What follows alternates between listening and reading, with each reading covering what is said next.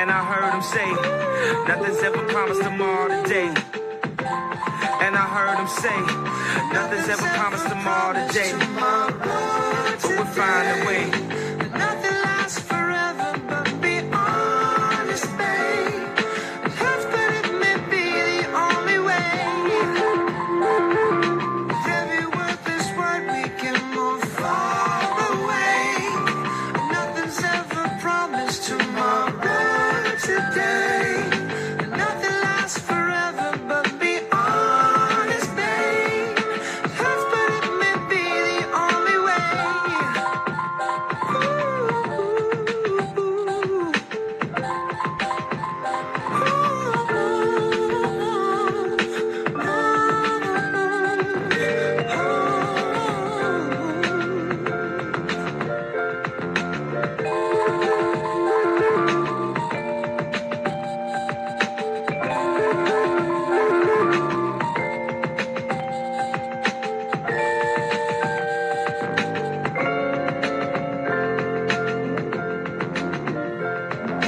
I'm afraid I've got some bad news. I knew it. I love when he does that. Well, once you hit rock bottom, the only way to go is up. So good luck, okay? Good luck. You say rock bottom, but like, it just seems like things keep getting worse. What is rock bottom? Who decides what's the bottom of all this? I mean, seriously, you go, okay, today is Friday, and I woke up in Cleveland, and I'm going, how much worse can it get? Don't tell me down, you piece of shit. Shut your mouth. Look at me, Tony. Look at me. I want you to fire me. You fucking Mark. Fire me. Fire me. How you think they gonna feel when they introduce your boys? That's the new WWE Undisputed Tag Team Champions. I don't know who's. They might be cheering. Yeah. They might be booing. Yeah.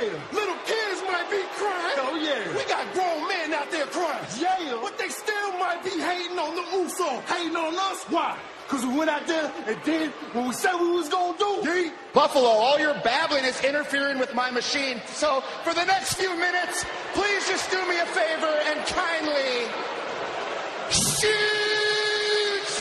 Hello, ladies and gents. Welcome to episode 322 of the Hoots podcast. Hope you're enjoying your week so far. It's August 11, 2022. As I'm recording this live in my good brother's studio in lovely Chicago, Illinois. Lots to discuss this week. If you all could do us a quick favor, please, if you're watching or listening to the Hoots podcast, first of all, we'd like to say thank you for giving us a chance. Secondly, if you could, please subscribe to our channel and press the notification bell so you get notified every time a new episode of the Hoots podcast drops on YouTube especially.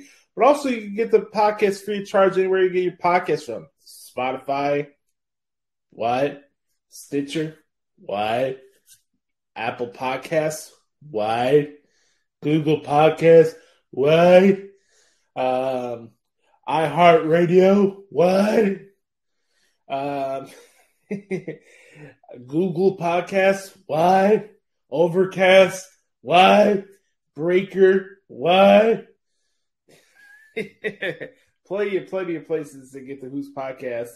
This is your first time listening to the show. This show is intended for those who want to just chill and have a good casual conversation about the world of professional wrestling, while also giving some good life advice along the way. I am Joshie Lopez. You can find me on Twitter at Josh Lopez Media and on Instagram at the same handle. Brother Carter this week, who's my usual co-host of the show, is via satellite this week. I think Brother Carter's going back to his via satellite routine for the coming weeks because he's going back to his work schedule, which is cool. Always appreciative when we do have Brother Carter's presence on the podcast, whether it's on video, the video boss, or when he comes and sends his clips via satellite, which means you're getting a brand new edition of the Thoughts Of Dericho at the end of the podcast this week. So stay tuned for that. They'll follow our main event of the show. Lots to discuss, and as you see in the title of this episode, there's a lot to discuss on what we saw at CBS last night. Just when you think the bar goes lower and lower for myself and Brother Carver because of AEW, they seem to reach a new low. So we'll get to that. Talk about what's going on with WWE and all these changes that are going around. And seems like what I've realized is that, again, even with all the stuff with Triple H taking charge of creative or whatever, it seems like the only thing people care about in wrestling today or want to talk about is booking.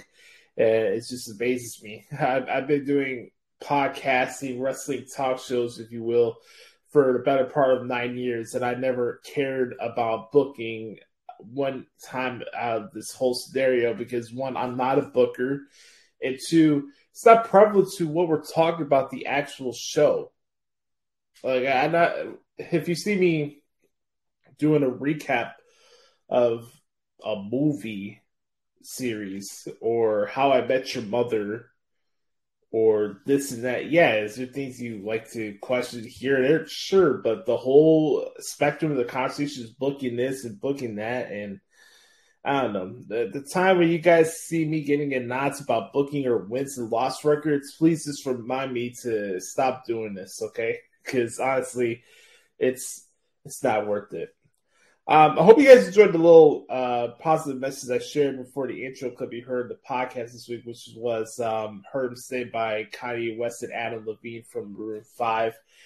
And I wanted to do that. I may do it every other week or so. I like to bring different wrinkles to the podcast so you're not hearing the same thing over and over and over again. And I like to, what we like to do here on the Hoots podcast is give affirmation and, give some hope to some people who may be feeling down throughout the week or just not in a good mental place. And hopefully this podcast can be a positive escape for you. And I'm going to talk a little bit more about that and what the hell is wrong with AEW too, because the question I ask for myself is like, why? Why do we do the segment? And I think there's some misconceptions behind it, and I like to expand on that a little later on when we get to it. But, at the end of the day, I want you guys to enjoy this experience, and I want you guys to take something positive and take some life lessons along the way. If I could do that for you, then our goal is accomplished here. The show's been gaining a lot of good momentum over the last couple of weeks. We've had, I think, 35 plus thousand increase in listeners and downloads over the last couple weeks, which has been really cool. I talked about last week's being the highest rated episode. This past week was pretty good as well, and we're over 530,000 listeners and downloads on Anchor, which is pretty cool. And again, thanks to you. Like, there's so many different wrestling podcasts out there that offer a lot of different things, and there's a lot of good wrestling podcasts out there. But there's also a lot of wrestling podcasts out there that rattle off the same shit every single week and just keep the toxic energy going the entire show. We're not refraining from giving our opinions, and I say this with a smile on my face that I'm glad that this podcast, in a lot of ways, has had no filter since we started this 6 years ago with Adam Daly, because my intention of this podcast was never to make it feel like a Sports Center show or something that I was offering to potential employers or anything like that. This is a passion project of mine. This is something that I wanted to do for me. And I wanted to bring something different to the table in this field, and I am very cognizant of the fact that there's a lot of wrestling podcasts out there, and a lot of them have a lot of clout and fame and stuff like that, and I'm happy for those people's success, but there's also a lot of people that have that same success but bring no substance or nuance to the field in the conversations they engage themselves with their audiences. And I feel like a lot of people in this field lead the wrestling fans astray. And again, I'm not somebody who's in the wrestling industry. I cover the wrestling industry for a living, but I'm not a reporter. I don't do rumors. I don't do that backstage politic BS stuff. I really don't care. But again, going back to the non-filtered stuff, it's not just so I can come on here and curse and blah, blah, blah, blah, blah, but I think those who are watching or listening to this would appreciate just having a nuanced conversation as if I'm sitting next to you in your front living room or in the back porch late at night on the weekend, or just chilling and shooting the shit with each other, right? And that's been the goal of the show since day one. Ever since me and Adam started doing the show, we wanted to make you feel like you were watching me at his house, doing our thing and just, talking. And I hope we've kept that vibe. And I know that What the Hell is Wrong with AEW has become a popular bit on the show, but I don't want to come on here and act like I'm playing a character, because I'm not. I don't have a gimmick. I don't believe in gimmicks when it comes to content creation. This is a place you're getting everything that I feel in the world of professional wrestling. Whether you agree or disagree with what I see in the world of professional wrestling, that's cool. But one thing's for certain: every time you listen to an episode of the Hoots podcast, you're getting 100% authentic Joshie Lopez. And this is a great platform for myself in a lot of ways, because not from a career or financial point of view, but for an emotional and mental point of view. This is why I do this particular podcast. Now, with the transcripts that I do and stuff with ProWrestlingTranscriptions.com and the stuff I share on Wrestling Headlines, that's work. That's professional stuff. That's the stuff that I care about money-wise and blah, blah, blah, blah, and acclaim and all that shit. But when it comes to this show is about having a platform to release any bad energy that I have within myself, but in a positive light. Like, I don't want to come on here and be a negative guy. I'm not a negative guy, but to a fault, I am a straight shooter, and I don't hold anything back. I don't. And I feel in a lot of ways that I feel better myself mentally when I have weight taken off my shoulders.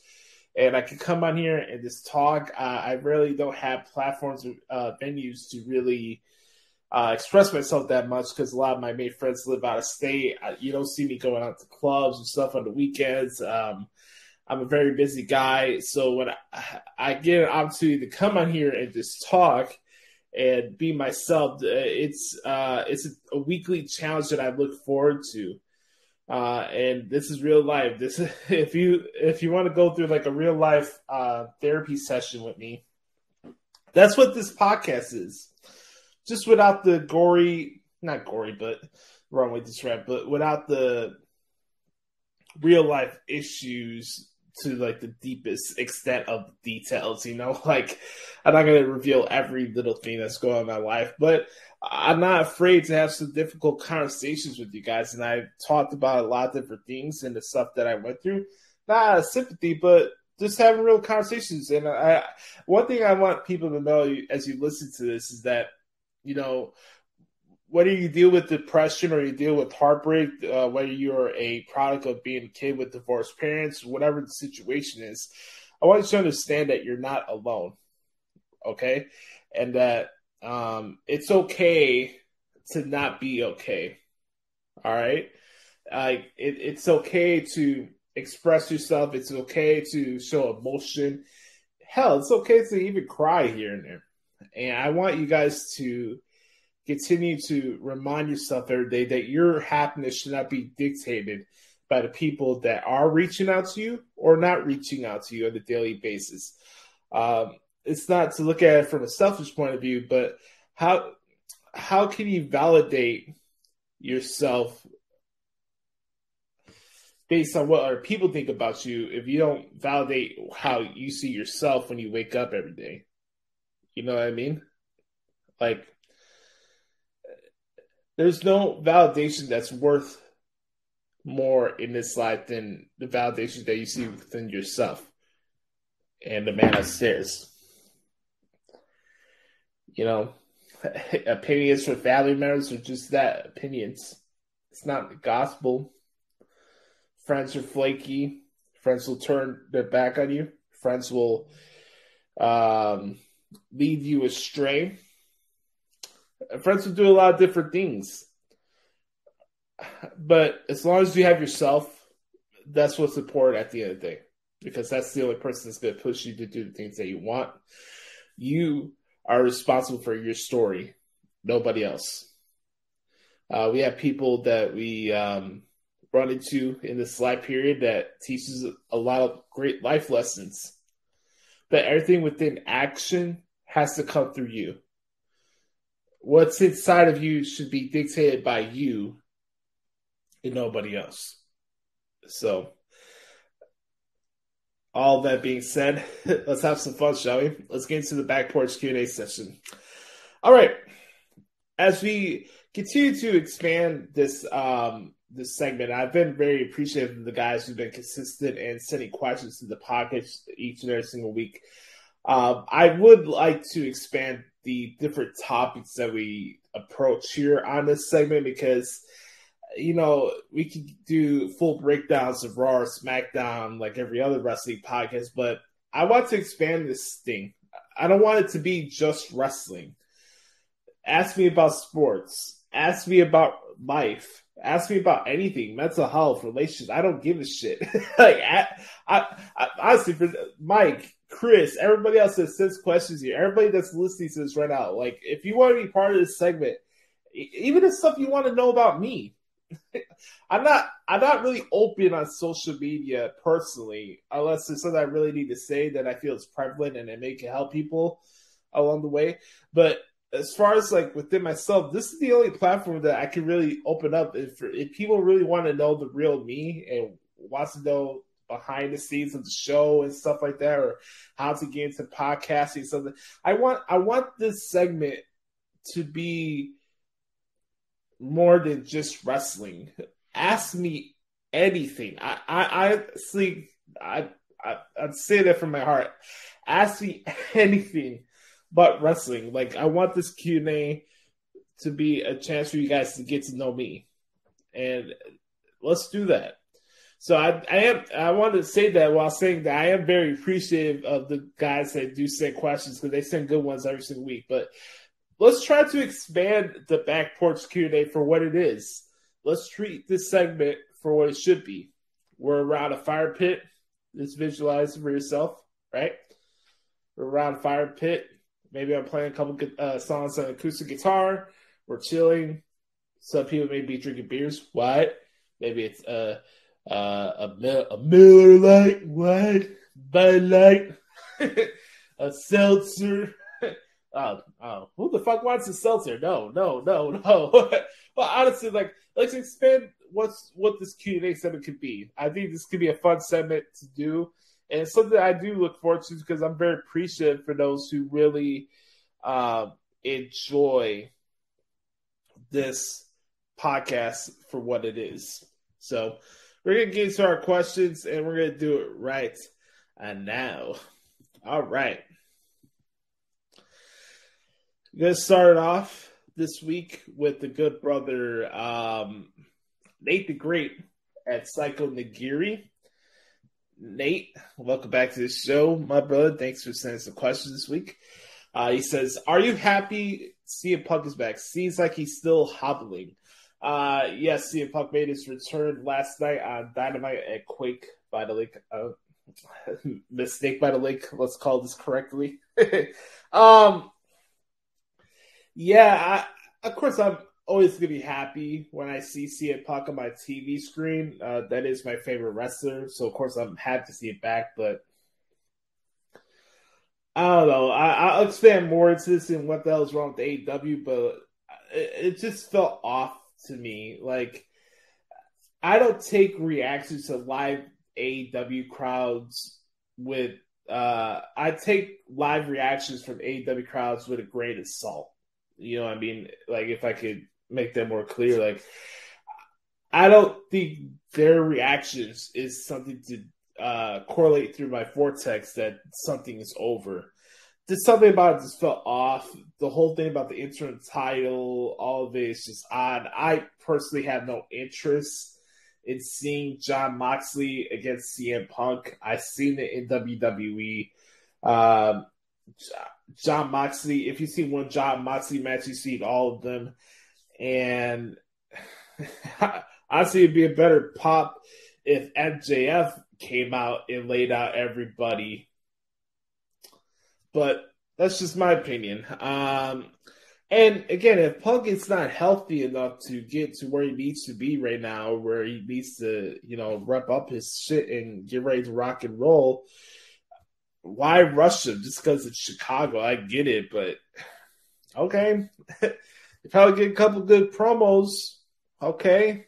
But is CM Punk versus Jon Moxley something I need to see right now? Is that something that I need to shell out $50 for a pay-per-view or $180 for tickets for a 3-day combo pack for AEW? No.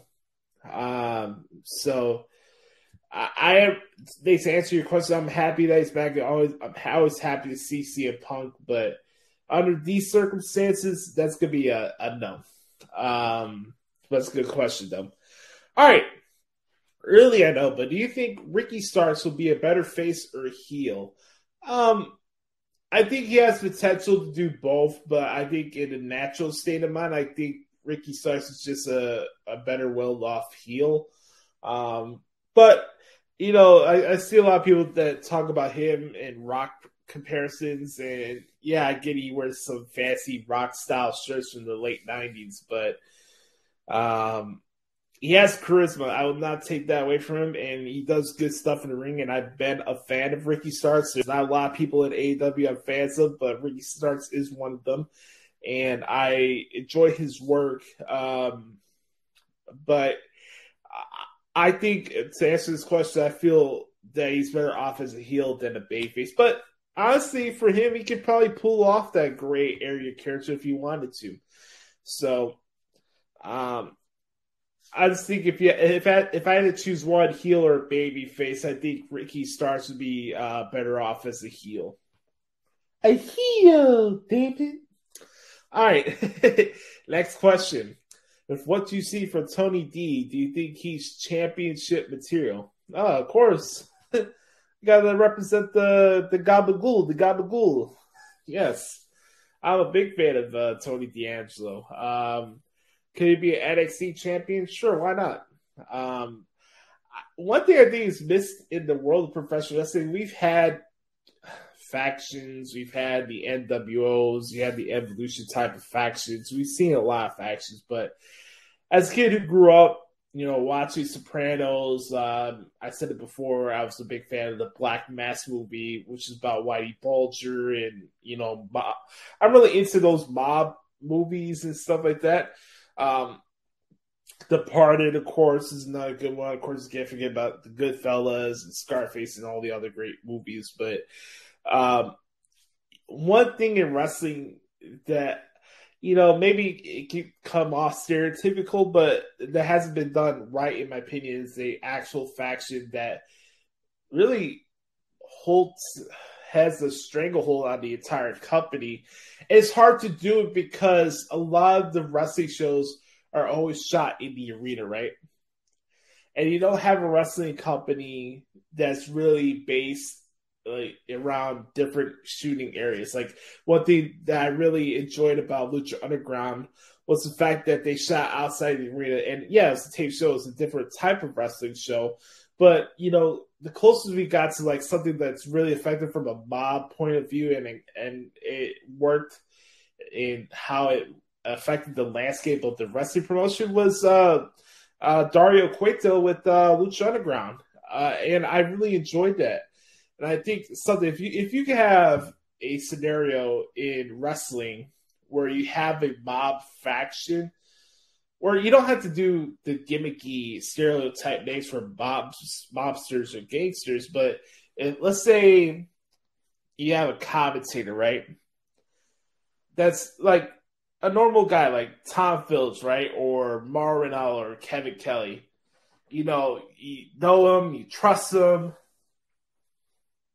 all that. He's a straight babyface commentator, right? And then you look at it, and you could see as time goes by, and maybe there's a missing on-air authority figure. Now, who's the messenger of the show? The play-by-play guy, right? Oh, unless it's Monday Night Raw where Corey Graves has to overstep Jimmy Smith every 5 seconds. But you get my point. Think about this. You have the straight-faced commentator, but behind the scenes, he's actually pulling the strings. This is the only way I think it could work, because you have a guy that's narrating your product, right? He knows everything within the show because he has to. He has to narrate the audience that's watching the show, right? As a commentator, he's doing his babyface thing. You know, things develop, different angles start coming up with attacks and stuff like that. And you get more details.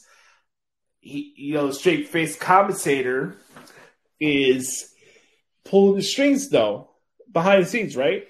And he's on camera, and he's, asking who's doing this, why would they do this, blah, blah, blah, blah. He has the answers because that's the person. He's the Don.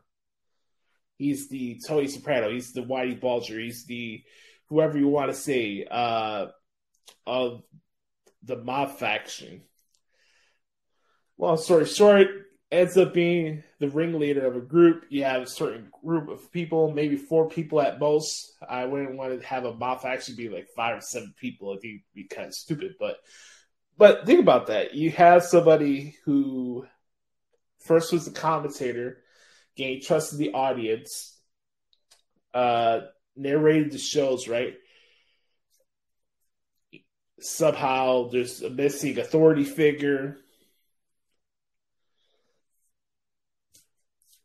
Infiltrate the company. You hold all the keys. You still have the power to send the message that you want through your broadcast. Things could change. Maybe the commentator, now that he's revealed his Don, could be the on-screen authority figure and the main antagonist on the show. And then you can have baby faces going after him and stuff like that. And then you have some really cool payoff like that at a WrestleMania. Just an idea.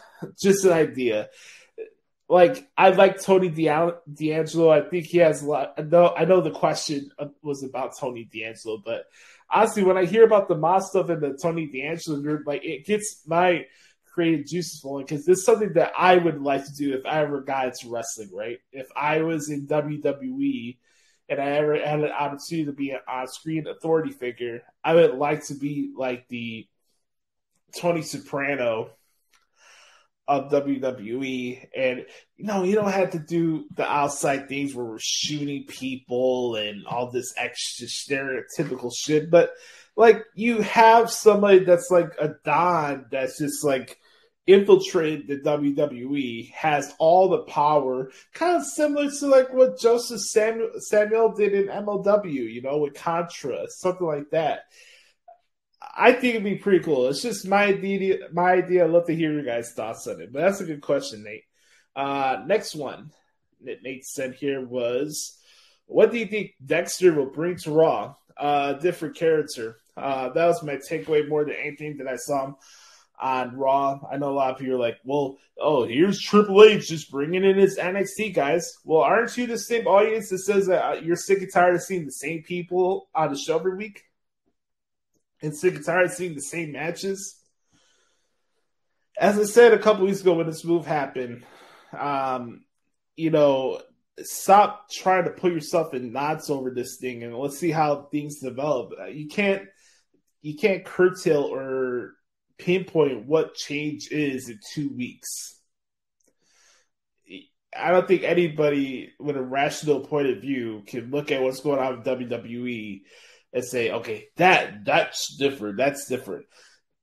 Doing this week by week, show by show analysis of, this is Triple H versus Vince McMahon's booking. Look, I get it. There's a lot of stuff about Vince McMahon booking that a lot of you don't like. And cool, that's your opinion. But let's not sit here and act like even within the last 10 years that the guy did not have good ideas or concepts, okay?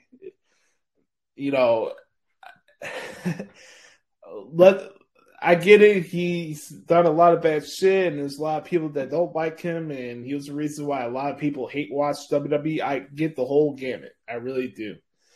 But again, for a lot of people that made it out like WWE is an unwatchable show and they're the worst wrestling company in the world, you're only doing that because your favorites were not winning titles and that you weren't get mark booking and shit that you see from AEW. Let's call it what it is, okay?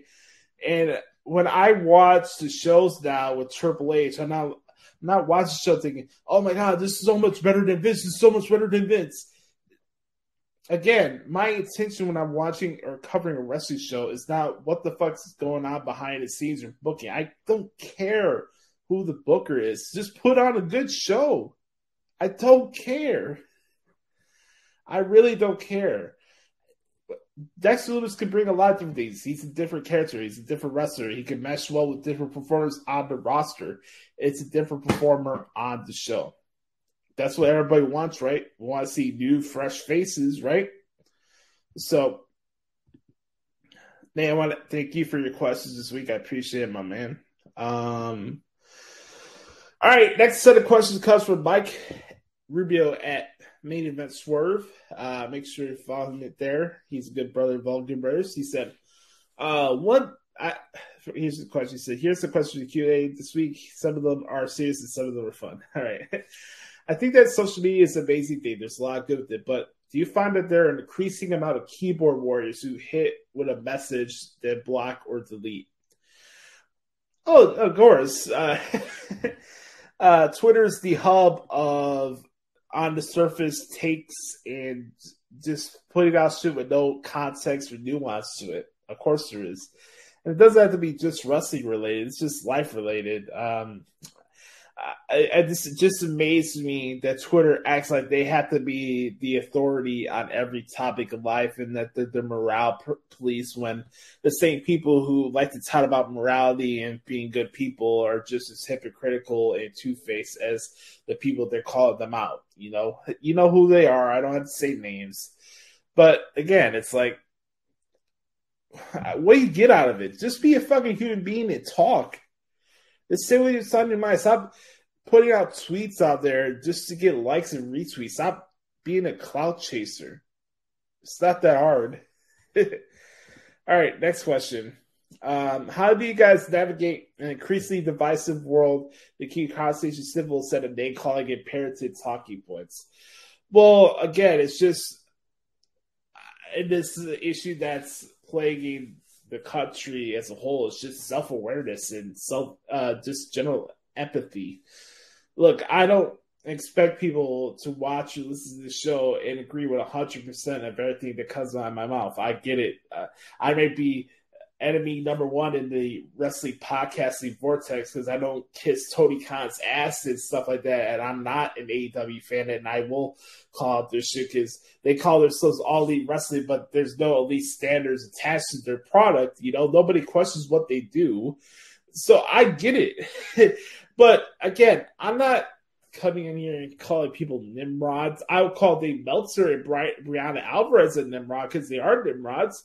But again, when it comes to the overall wrestling audience, my only issue is that a lot of people don't take the time to just think for themselves. The shit's subjective at the end of the day. Stop letting what Bully Ray or Lance Storm or any of these wrestling personalities curtail your opinion, Think for yourself. It's not that hard. If you don't like something, cool. But again, it's just like that wasted energy where we have to dish out takes that somebody else says just so we can get clout and followers and retweets and stuff like that. And I'm just never been with that vibe or that energy. I'm not a clout chaser. I'm not. As far as keeping things simple and stuff, hell, I'm sure there's times where me and Brother Carter disagree on things, but I have a rapport with Brother Carter. We have chemistry on the air as you guys listen to the show each week, and you guys can tell that. And he's a brother and a friend of mine, and we're here to have fun. That's the point of this podcast. We're here to, we'll have some real conversations, we may get to topics that may be uncomfortable. I may say some things that are uncomfortable, but the truth is uncomfortable too. There's a quote that Mike Tomlin says that and it's a way of life that I subscribe to in a lot of ways is be comfortable being uncomfortable. Because there's going to be a lot of times in life where you're going to be put in situations where you may be uncomfortable or you least expect it, and what are you going to do to adapt to it? And when it comes to different topics or, how people view racism or sexism or whatever topic it is, I can only speak for myself. I'm not going to tell somebody how to think, how to feel. I can speak for myself. And if there's something that we agree or disagree on, I just keep it moving because I'm not part of wasted energy. Now, if somebody's going to be condescending and just wasting my time with bullshit, that's stuff that I don't want to see on Twitter, I'm not afraid to use the mute option. Trust me. The only good thing about Twitter is the fact there is a mute option because there is so much bullshit and litter out there on Twitter that's just hard to sit through. And it's like, you're reminded every day, like, why are you a wrestling fan?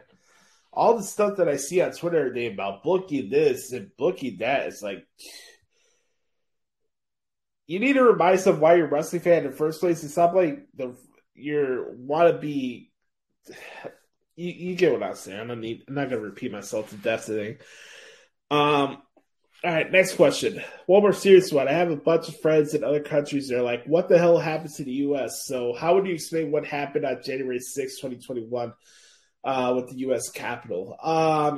Pretty simple, especially in this past regime of the president with Donald Trump. A lot of people in the way of life act like robots and act accordingly to whatever political stance they grew up on.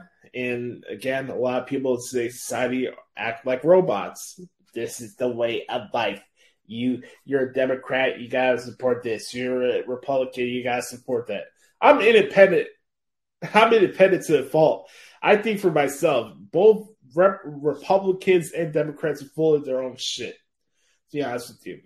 As far as what happened on January 6, 2021, this is was going on when Joe Biden got elected as president, and Trump went on his crying bitch campaign about fake votes and false envelopes and the whole deal. And his tribalism, Proud Boy Network, the MAGA universe decided to they felt compelled to storm the Capitol and put American people's lives on the line over the fact that a scumbag that didn't really care about U.S.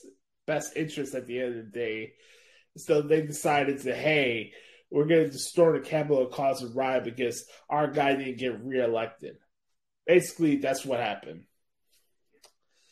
All right, what teams would your NFL fantasy football defense be if the season started today? Good question.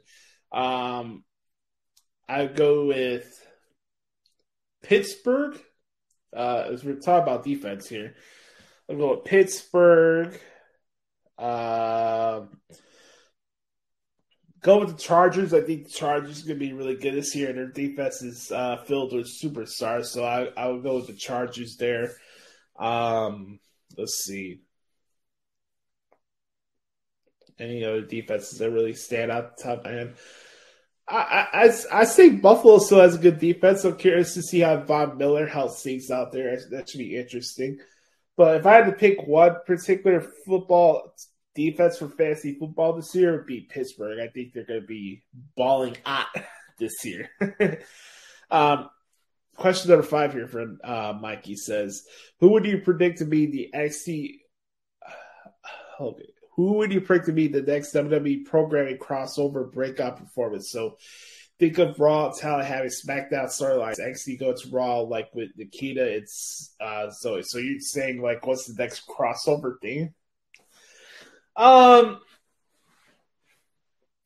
depending on how things play out with the Clash of the Castle, it would be pretty cool to have somebody from Raw or SmackDown fight somebody from NXT UK. Like, let's have. Well, you can't do the Judgment Day now because it looks like Edge is going to fight Finn Balor, but let's see. I mean, hell, do the Usos against Gallows for the SmackDown Tag Team titles at Clash of the Castle, something like that. So, like I mentioned last week, you could do Miko Satomura versus Asuka for the NXT UK Women's Championship. NXT UK should be part of this pay-per-view. It's in Cardiff. They haven't had a takeover since the pandemic started. Showcase that brand. They have a lot of good performers there. Bring Nigel McGuinness. Bring Andy Shepherd there. There should be an NXT UK presence on this pay-per-view. That's what I would do.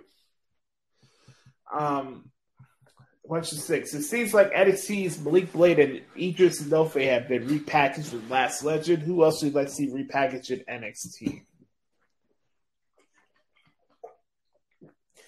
Now, I watched NXT this week. I think you got a little mixed up, Mike. They're not being in a group with Last Legend. Last Legend was, again, being all about herself backstage, and they just happened to be there.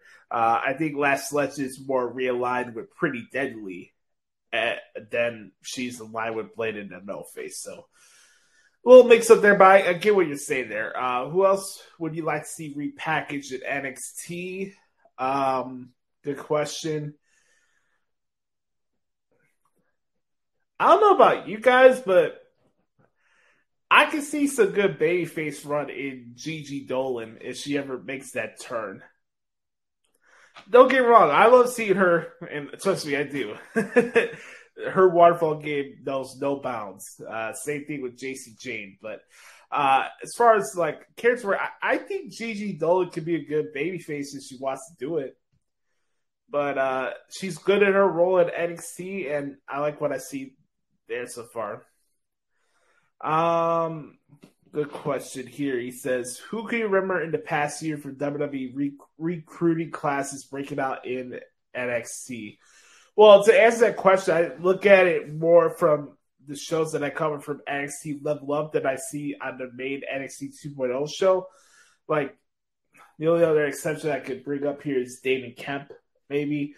But there's other ones. There's like Sol Roca, a female who's been on Level Up a couple times that I've been impressed by. Hank Walker is another one. There's an amateur wrestler named Miles Bourne who's been doing some good matches on Level Up as well. Again, the expectation is not to have these NIL talents to come in here and just automatically be like a 80 darling guy that can do spot fests all the time. But there are potential performers out there that I think that can do a lot of good stuff. I'd be on the lookout for Sol Roca. I think she has potential for how she carries herself in the ring. And I liked what I've seen so far. Hell, you can even attach the Crew Brothers to this too, because if anything, they are the first like NIL based talent from this recruiting class for the PC that have had some success in WWE, and I'm look at them; they're the current NXT Tag Team Champions. So if they could like cool down a little bit more the reliance on the grappling stuff during their matches, I think that'd be good. Like, don't grind. I get it. All forms of wrestling is cool and stuff like that. But I mean, when I'm watching a Creed Brothers match, I'd rather see them adapt to WWE than just doing a 10-minute routine sprawling around the ring on a mat and stuff like that. It's like, it's cool what Zack Sabre Jr. does it, but he also implements his pro wrestling stuff too. So it's like, sometimes I think the career brothers rely too much on the fact, oh, we get it, you're from amateur wrestlers, you're from Duke, we get the whole deal, but like, gotta add some charisma, add some different elements to what you bring to your matches. Next question: who do you think that throws the Usos as undisputed tag team champions, if not the Street Profits? That's a good question. I don't know. Again, there's gonna be a lot of revamping and a lot of different changes with how certain performers are gonna be positioned now. Now there's a new regime, so it's kind of early to say. I mean, I could go with the Viking Raiders as the default, but they're heels, so. But the Usos are characters in a way where a lot of people appreciate them. A lot of people like the Bloodline. The Bloodline are popular. They're very good at what they do. It's just for established tag teams, I could say most likely it would be it'd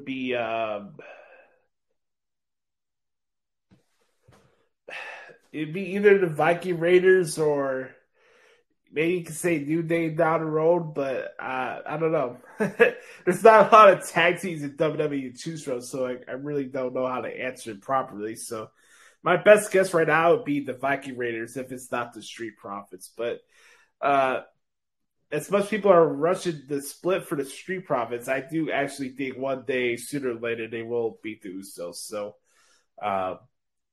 don't hold your breath on that Street Profits breakup scenario. All right, next question from Mike. He has here. He says, "What is the dumbest or just worst thing you remember from WCW? Does anything on Rampage compare to it?" No, and I made jokes about Rampage being Thunder, but honestly, and I've been trying to do some research on Thunder because I didn't watch all the episodes of Thunder growing up. Like, again, I was 7 years old when WCW went the fuck. Like, I did watch some aspects of WCW growing up. I started watching wrestling in 1998, so I know a little bit about WCW when I was watching it live, but it's not like I know everything off the top of my head of what they did and stuff like that. But like, if you look at their cards and stuff like that, it's like, why would I want to watch this? Like the card that they have for Rampage this Friday, who wants to spend an hour of their time watching that? Like, am I on pins and needles to see Parker? Like, am I on pins and needles to see Parker Bordeaux against Sonny Kiss? No.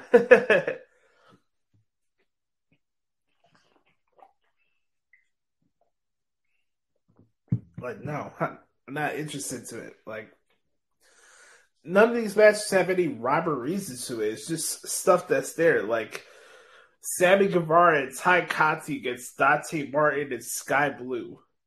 Like, like you can say that shit for I don't know, Elevation or Dark or something like that. That's not a match that I would want to see on television. It's just not good TV.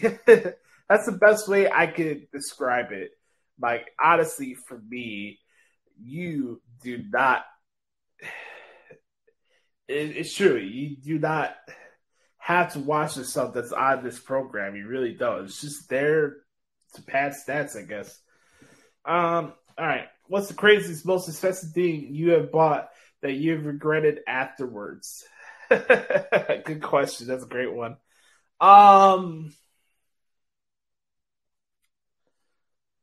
Does my trip to Oviedo in 2019 count? It wasn't.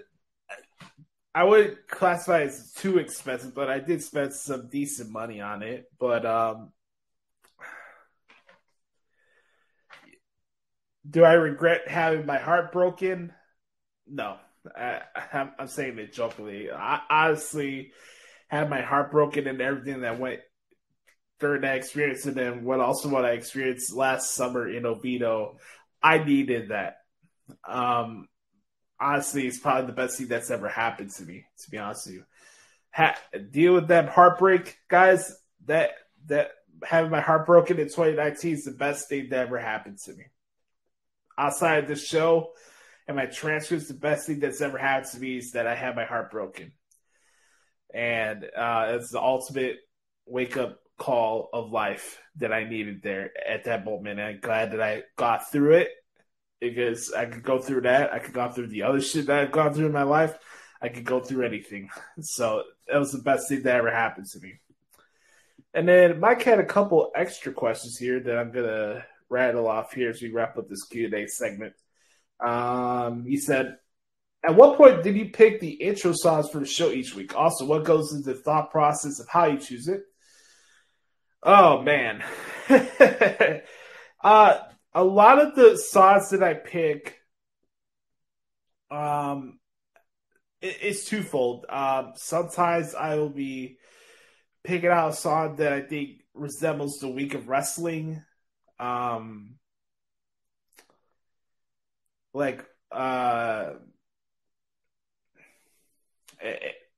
Sometimes it resembles wrestling. Sometimes it resembles stuff that I'm going through during that week. And I think more times than not, honestly, the charm of having our shows done on Thursdays, that it's Throwback Thursday. So I can pick out a song I've been jamming to a lot for the last couple of days. Maybe it's a song I've been learning on the guitar, a song that I just really enjoy. And the process of choosing the songs for the intros is that depending on where you listen to this, like, I don't know what you guys do. Maybe, I know Sam usually listens to this show while he's working, which is cool. I don't know, like, where else you guys watch or listen to this podcast, but, like, my intention when I do add the songs, when you listen to the audio version of the show, which I recommend more than the video one, but for me, my process when it comes to picking the songs is that just songs that I think could help somebody that may be feeling down from a relationship. Most songs are about love, unless you're listening to hip hop, and it's like the Wild Wild West. They'll say anything on hip hop these days. That's why I'm not really a big fan of current hip hop artists, but like, you know, it's a cool feature to have a Throwback Thursday, and I could pick out a song from the 90s that I really enjoyed, or something that I listened to growing up, like Eagles and Tom Petty and stuff like that. And I'm sure you guys will probably hear that in the coming episodes. But I like to switch it up here and there. My musical taste is so all over the place, Mike, that I could go from one week listening to the country music to listening to a Jay-Z track. I could listen to Johnny Gill one week and then put on a Luke Bryan song or Morgan Wallen. Like, it's very different. Certain occasions, I may sprinkle a song in there. It may have to do with something that I'm dealing with, but it's not all the time. If you can pinpoint which one it is and what I'm feeling at the moment, good on you. But it's not my intention to give my real feelings of how I'm feeling during that week with every song that I choose. I want to make that perfectly clear. You know, picking the song is very important because, like, when I put the show together, I wanted to be for you to just enjoy and clear your head and just enjoy the show for what it is. If you're listening to the podcast while you're driving to work, or you're going on a road trip, or you're just chilling in your backyard, you know, you can put on the podcast. You can hear the funny little intro clip that I make with all the extra clips, like the bad news and the shoes, please, like stuff like that. You can hear that, but after that, you know, you have the song there. You know, you can go grab something to eat, like a small snack. You can make lunch while listening to the podcast. It's just a lot of different things I put into my mind as to putting the show together. And you get a little bit of everything with the Hoots podcast. You get production, you get music, you get comedy. You get a lot of different things, real life conversations. So choosing the song and the intro song is very important to me because it's an important part of the podcast. I love music. music was a huge part of my life growing up as a kid, and still is to this day. I do classify myself as a musician, even though I don't like practice as much as I should, or I'm not in a band or anything like that now. But Brett Carter, you know, he's a music instructor. That's his life. He's a band director. He's like a real life band director, and Brett Carter's line of work is music, and music's a big part of our show. And I hope the songs that I pick resonate with you guys and you guys enjoy them. That's why I put it out there. And it's just different tastes of music, you know? And I like to switch it up. Like this week, the song was Song for Another Time by Old Dominion. The reason why I picked that song is because I heard it on the CMT campfire sessions that they did last week. And I just enjoyed it. I thought it was a good vibe, and it had a good back porch feel, you know, and it kind of similar to the back porch Q&A. So that's my process into how I get to picking the songs each week. I'm glad you asked that. Have you seen Woodstock 99 documentary on Netflix yet? I have not. If not, what's the last documentary you saw that resonated with you? Good question.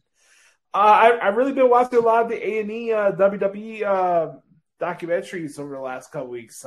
Really enjoyed the Lex Luger one that just came out this past Sunday.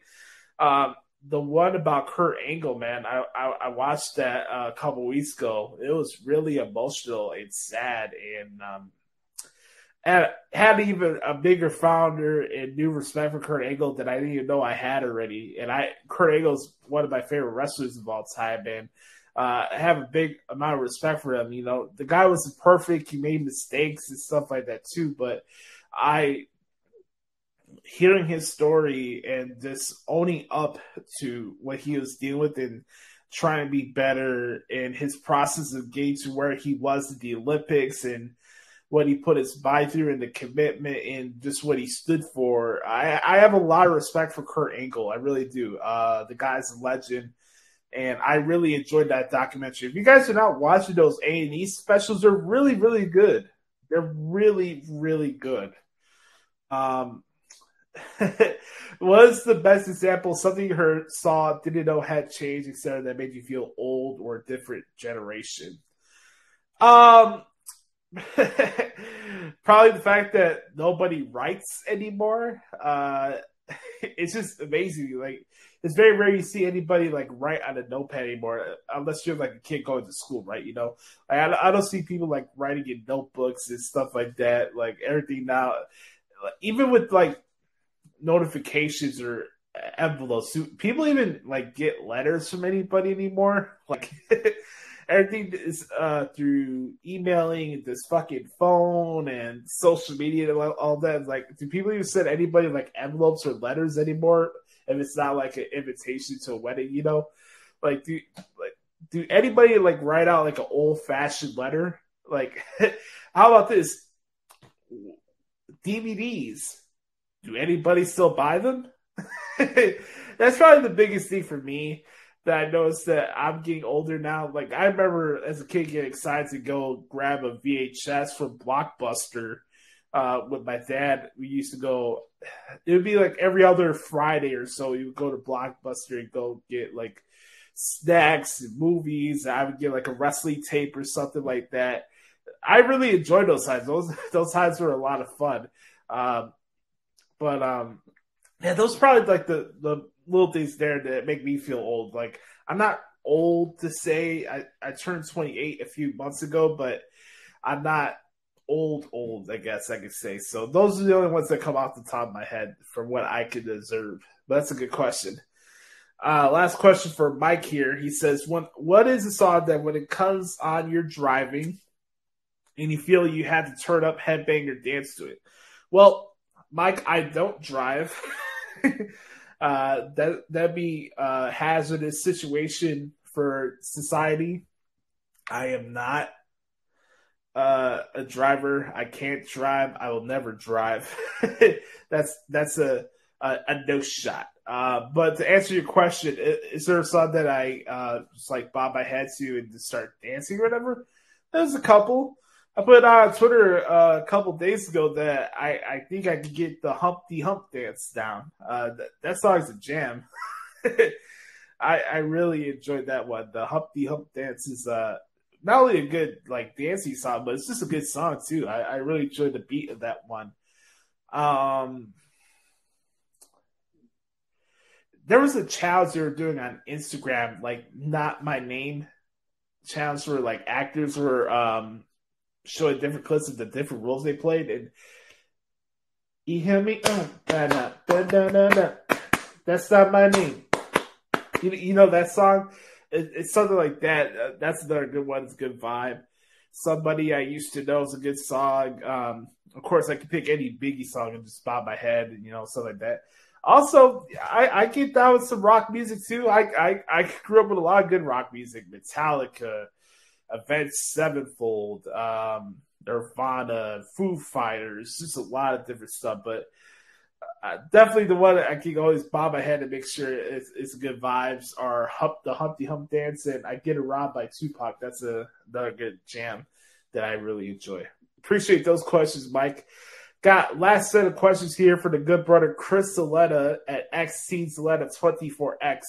Here we go. He says, what a boost. Here's the question for the Q&A this week. Who's your winner of the G1? Well, Chris, my winner of the G1 this year is the same one that I had at the beginning of the tournament. It's Tetsuya Naito. That is my pick. And we'll talk about the G1 really quick before we get to AEW this week. Predictions for NXT Heatwave. Good one. I have Carmelo Hayes retaining over Giovanni Vinci or Vinny or whatever fucking acronyms they're describing him this week.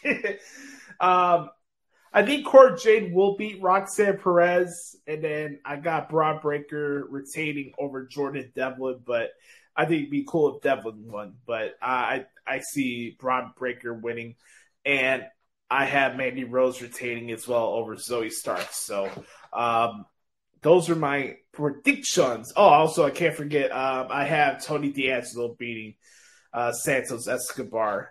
I don't know how they're going to get all those matches in next week. It's going to be, I don't know if Heatwave is going to be 3 hours or whatever, but they got to figure that out. Like, is every match going to be fucking 18 minutes each? These are like some big time matches next week. NXT should be a very good episode next week. But I'm curious to see how that plays out. Ooh, who will be the one to beat Gunther for the Intercontinental Championship? Well, it'll be Drew McIntyre. Yes. Or no. Thoughts on the returns of Cross and Loomis. I'll get to that in this week in WWE. This in a couple of seconds. Does Legado del Fantasma turn on Santos at Heatwave?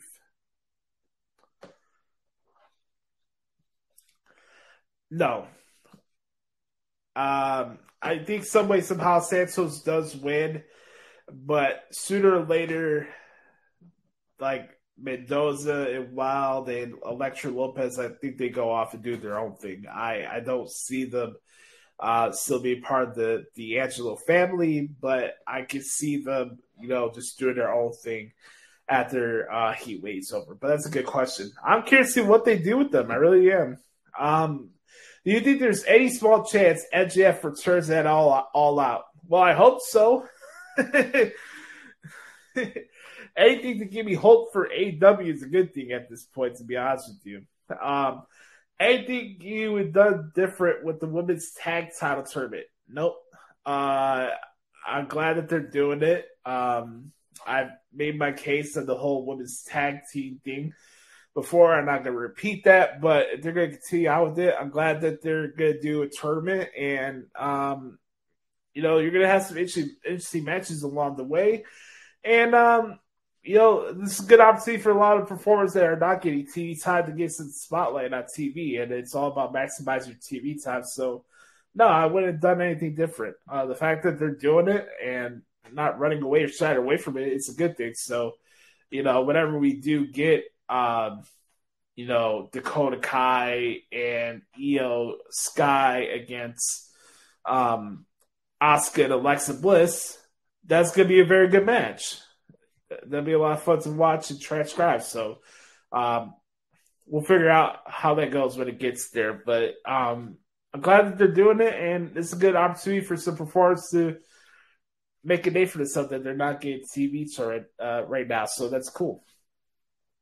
But I want to thank Chris, Mike, and Nate for some awesome questions this week. That concludes our edition of the Back Porch Q&A session. When we come back, we'll talk really briefly, what happened this week in WWE, talk about the G1, and then get into what the hell is wrong with AW right here on the Hoots Podcast. Yes, sir. Welcome back, everybody, to the Hoots Podcast. Time to talk about what happened this week in WWE. It's going to be a brief segment this week because we got a lot to discuss and a lot to get over really quick. But first, let's take a look at what happened this past week on SmackDown from Beautiful. Let's see where SmackDown was last week. SmackDown was in Greenville, South Carolina. I got to tell you, the crowd in Greenville this past Friday was really good. And I'm big on compliments when it comes to cities. Like, there are A towns, B towns, and C towns, like, my guy John Hood would say. And, Greenville, South Carolina, C town probably in the wrestling landscape, but the crowd brought it. Over the past years, when I look at the calendar, see where shows are at, and like, fuck, let's say like Raw in 2015, right, was in Greenville, South Carolina, like, oh shit, this could be a crappy crowd. Or you have like a Raw in Des Moines, Iowa, or Austin, Texas, some of these really crap C towns that make next to no noise whenever the WWE comes to town. Greenville brought it on Friday, so I want to give a shout out to that crowd because they did a really good job. Speaking of good stuff, we had Sami Zayn still trying to consider himself part of the bloodline, and Jey Uso was reaching his boiling point. Am I not the honorary Uso? Yeah, you want the truth? The truth is, the bloodline leveled up at SummerSlam, bro. Roman 2 times, Usos 4 times. If you don't start pulling your weight around here, Uso, we're gonna make you take that shirt off real soon.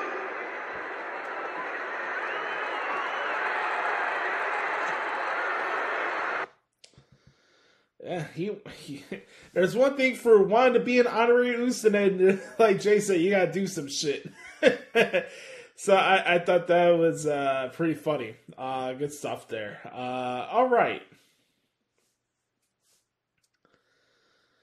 Let's see how things go from here. So, yeah, a couple of matches started off the show. The first one was Ricochet and Baron Corbin. By the way, the Pat McAfee telestrator thing that kicked off the show was absolutely hilarious. I was crying laughing. It was just fantastic stuff. Ricochet defeated Baron Corbin with a shooting star press. Very good match. Had the recoil set up, of course, towards the corner of the ring there. And that was a very good match there. Nakamura beat Ludwig Kaiser. Very good match. What happened, though, was Nakamura's going to be fighting Gunther, the Ring General, coming up tomorrow night on SmackDown for the Intercontinental Championship. That is going to be a lot of fun. That may be my match of the week. I'm curious to see how that match goes. I think they'll get some time. That's going to be awesome. That's going to be a barn burner. I am looking forward to it. Would you believe it or not, it took 2 weeks for the fickle WWE Universe to start booing Liv Morgan. Liv better win Money in the Bank or else. Liv Morgan better win the SmackDown Women's Championship or else. Oh, Liv better not lose to Ronda Rousey or else. Liv Morgan has escaped her plan. Maybe didn't like the finish of the match or whatever. But she's still your SmackDown Women's Champion. Greenville, South Carolina, you dropped the ball here. I gave you props earlier. Now I have to call you out of your shit. Booing this girl for what?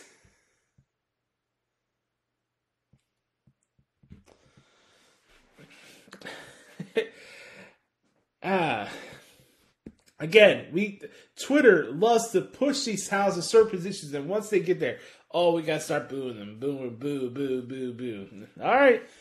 That's why I always say be careful what you wish for, pal. All right. Next part of the show was the women's gauntlet match, which we saw Shayna Baszler win. Shayna Baszler will now be taking out Liv Morgan for the SmackDown Women's Championship at Clash of the Castle. Wasn't too crazy with the stuff with Kofi Kingston and the Fight Creators. That was what it was. What everybody's been talking about this week was the return of Karrion Kross. First off, we had the promo segment with Roman Reigns, Drew McIntyre. I did get it pop out of the tribal queef comment. I thought that was pretty funny. Everybody knows Roman Reigns and Drew McIntyre are going to deliver a barn burner at Clash of the Castle, but the dynamics here, of course, it's great to see Chicago's finest waterfall back on our television screens. Scarlett Bordeaux was back on SmackDown with Karrion Kross. Whole visual, what everybody wanted to see. It was just awesome, man. It really was. So I really enjoy SmackDown. I'm really happy for Kross. Everybody knows that listens to the Hoots podcast knows how big of a fan I am of that guy, and he has a lot of potential, and he's going to do a lot of good stuff. And I love how they introduced him back to the audience. I thought it was really cool. They did a fantastic job, and I'm curious to see what he does tomorrow. I really am. And I had somebody ask me about it. If it was me, I would just have Kross for now lay low and do a couple vignettes, kind of like they did with NXT. Maybe have him have a sit-down interview with Michael Cole. I think that'd be really good. Or Caleb Braxton, whatever you want to do it. I think that'd be very interesting. But, yeah, good shit there. It was very good. I got really excited when I saw that. That was probably my top moment of the week, was seeing Kross back on TV, so I thought that was cool. Now, when you see the title of this episode, and I say Mistake by the Lake, you just think I'm going to trash Quake by the Lake. And I'm going to, and I'll get to that later on, but I said Mistake by the Lake in a positive sense here too, because Raw was in Cleveland, unfortunately, this past Monday night. And as I preface this again, when I say Mistake by the Lake, I'm not referencing that something went wrong on Raw this week. The only thing that was wrong was that this show's in fucking Cleveland. It sucks. It sucks. It sucks. It sucks. I'm sorry, man. Cleveland, Ohio, and Ohio in general is the armpit of life. It really is. It really is. Oh my God, it's brutal. Bob Evans, Joe Dutch, whatever phrase you want to use. Oh man. I saw somebody on Twitter compare CM Punk, John Moxley to Rock and Stone Cold Steve Austin. I like to have what you're smoking, pal. Anyways, let's get into what happened on Raw. Raw started off hot with the announcement that Bayley, Io Sky, and Dakota Kai will be taking on Bianca Belair, Alexa Bliss, and Asuka at Clash of Castle in a 6-woman tag team match. Pure 6 Brawl Jones. The kid got so hot and ready. The crowd was into it. I was into it. A couple matches from Raw that really stood out to me, and Raw's really been emphasizing some longer matches recently. Seth Rollins and Angelo Dawkins, I thought was very good. Again, start putting some respect on this damn dude's name. I really enjoyed it. Let me pull up something really quick here as I'm talking to you guys, and just give me one second. I should find here. Yeah, I thought that was pretty good. Seth Rollins and Angelo Dawkins put on a really good match, and Seth Rollins later on the show was poking fun at Riddle, doing a pretty good Riddle impression. I thought that was pretty cool. Usually we don't really play clips from Raw Talk, but I thought there was a couple good ones here that stood out to me. So let's hear what happened on Raw Talk this week. I'm talking to Damien. So you want to ask if I have a set? I accept your challenge. Do you have a set to leave your gothic bookends at home and face me one-on-one? See, you forget, man. When you first started in WWE, who'd you call? Who was always there no matter what time of night you called me for advice? It was me. So when I had the idea of the Judgment Day, it was a no-brainer. You, Rhea Ripley, let's do it. You struck the first blow. You tore it apart. You want to tear apart? You want to try and end my career in my hometown? 30 years after I started in that very hometown, you want to do that? You want to test me like that, Priest? Man, there's going to be a point during that match. You're going to be lying in that ring. You're going to look up at me, and I'm going to stand over top of you. I'm going to say, son, you don't understand the mistake you made. But I'm going to make you see it. I'll see you in Toronto, kid. Sarah, in the short amount of time that we've been here, we have created fear in this division. We have controlled this division. So it doesn't matter if it's Nikki and Dewdrop or Oscar and Alexa, all right? Fact of the matter is, none of them can hang with us, and none of them can lace our boots. Anyway, we're gonna become women's tag team champions! Yes, they are. Well, if you don't face Alexa Bliss and Asuka for the titles, you will be facing them in a 6-woman tag, including you, as well as the Raw Women's Champion, Bianca Belair. What are your thoughts on that? Wait, at Clash at the Castle. Yeah, I'll wait. Okay, we waited long enough, okay? So don't tell me to wait anymore. Don't tell Io to wait. Don't tell Dakota to wait, because we are done waiting, and we cannot wait till Clash at the Castle, because we're going to make all three of them pay for what they've done to this division. It's ours now, and so are those tag team titles. Are you done? I am. Are you done? Thank you so much for your time, and congrats. Yeah, we got stuff to do. All right. Bye. Thanks very much, guys. Omos obliterating his opponents in a 2-on-1 handicap match. MVP, is it safe to say we saw a new level of aggression from your Nigerian giant tonight? Obliterating. That's a good word. I like that.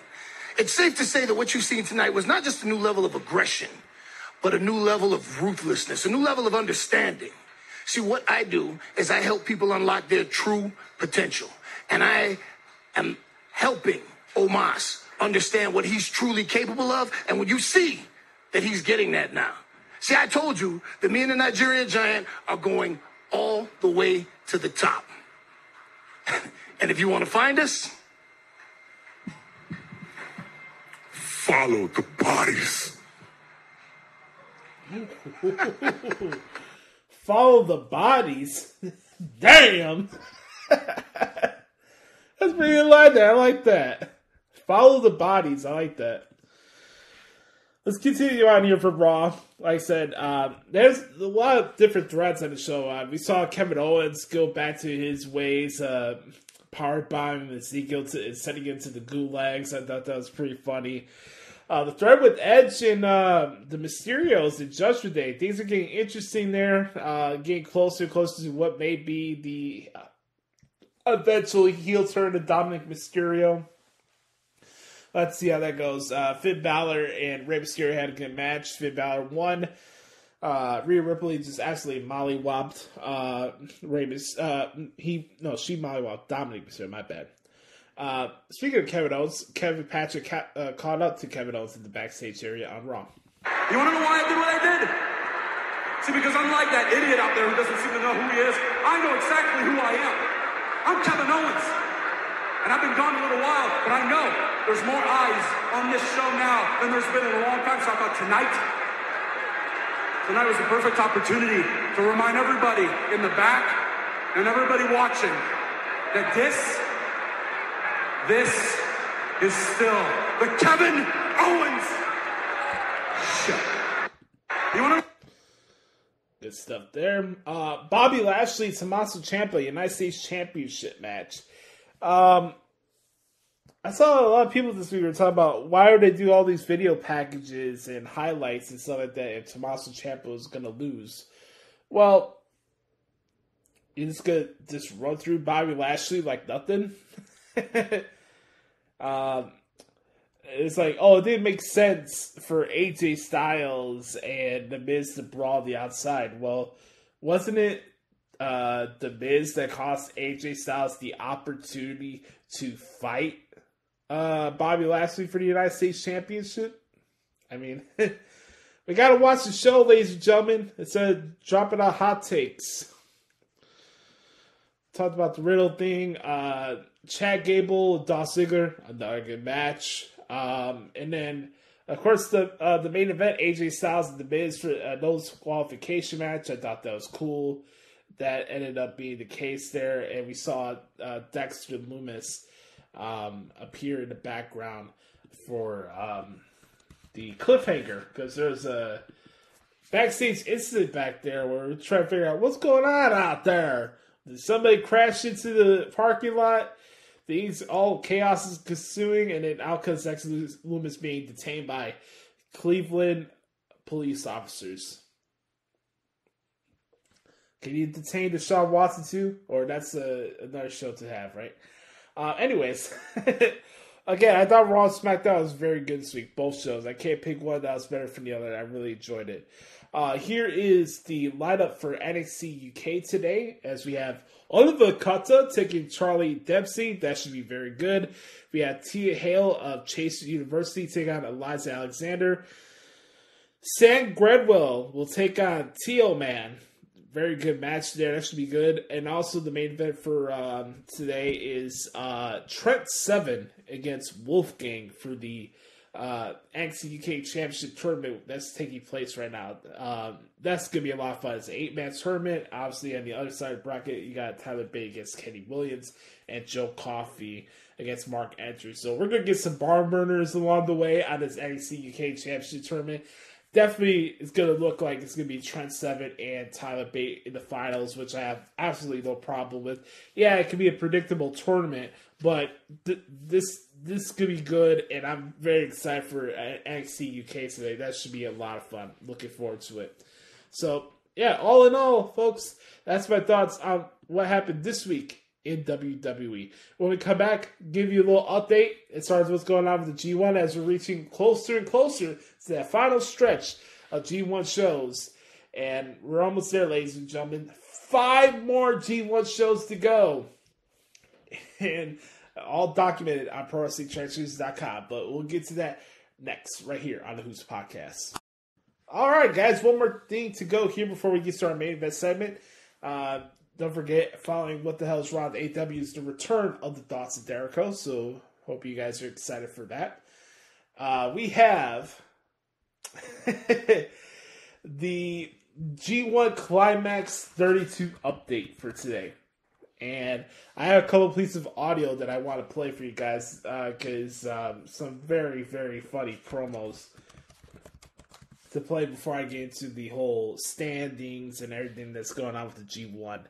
I'm very happy. It's been a very busy couple days on my end. The last couple weeks, in general, it's just been busy for me transcript-wise, but very excited to talk about it. But for context, there was a tag match a couple days ago that featured Royce Isaacs and Tom Waller, Team Filthy, right? Taking on Zack Sabre Jr. and I think it was Taki Michinoku, if I'm not mistaken.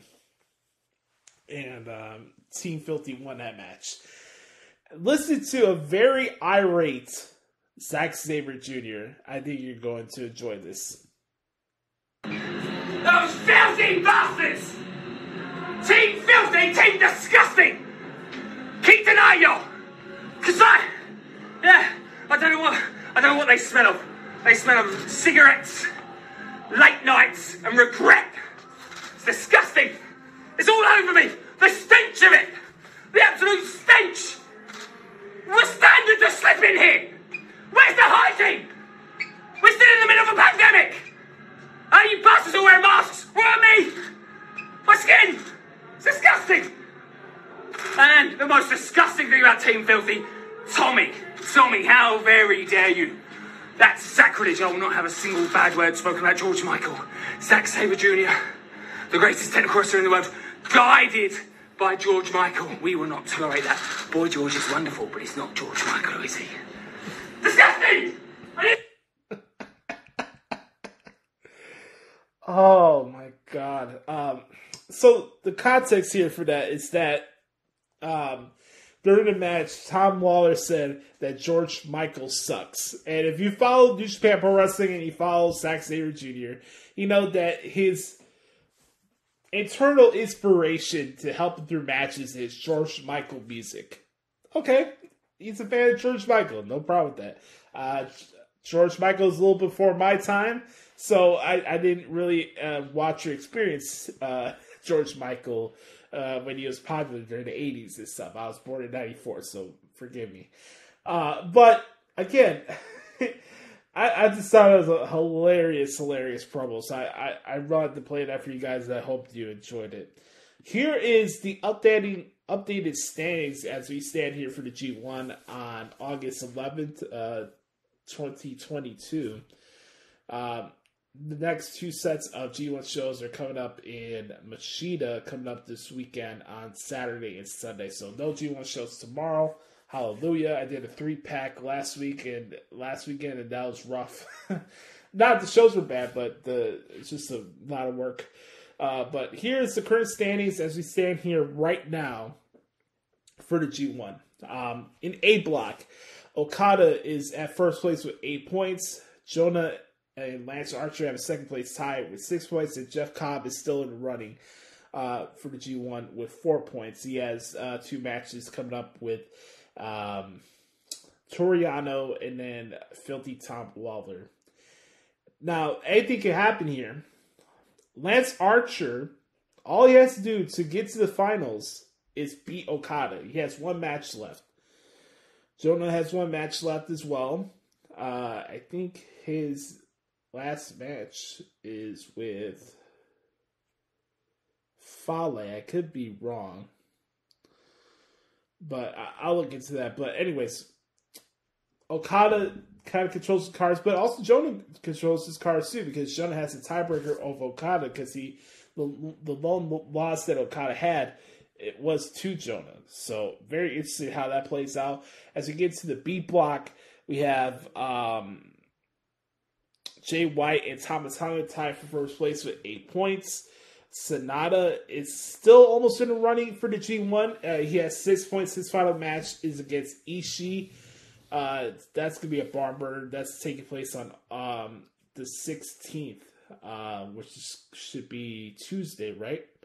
Yeah, Tuesday is going to be a crazy show. They're doing all block matches that day. That's going to be a long one. Thomas Hawk and Jay White's been a story for the whole A block. For the whole B block. It's the whole mind games thing that I said in the beginning when we started previewing this year's G1 tour. And all the things with Tom being exiled from Bullet Club.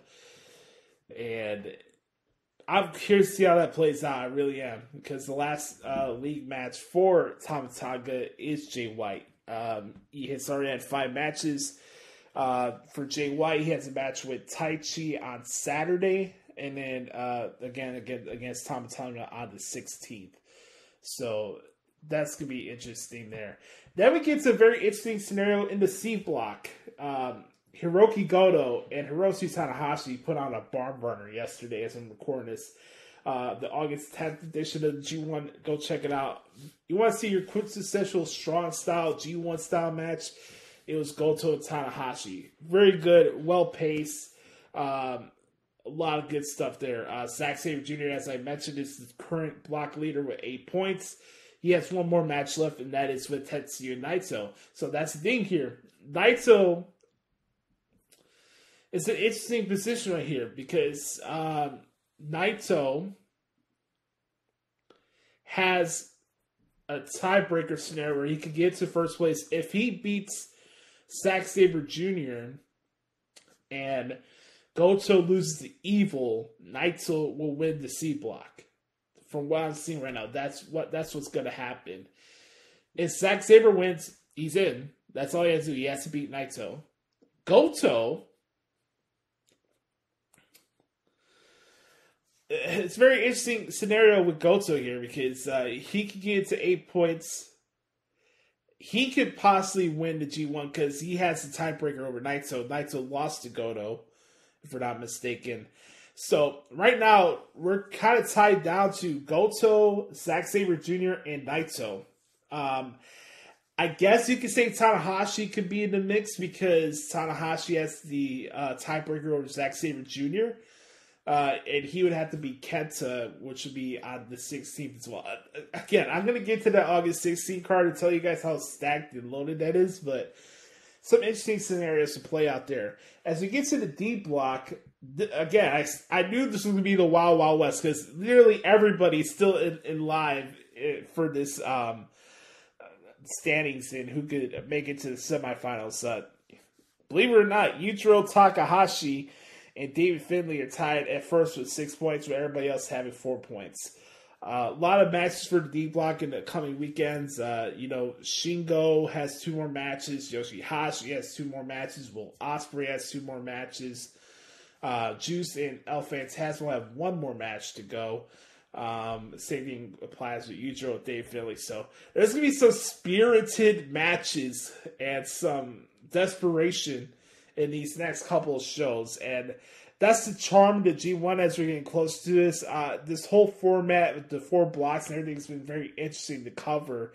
This is the probably the most unique G1 that I've ever covered in my career.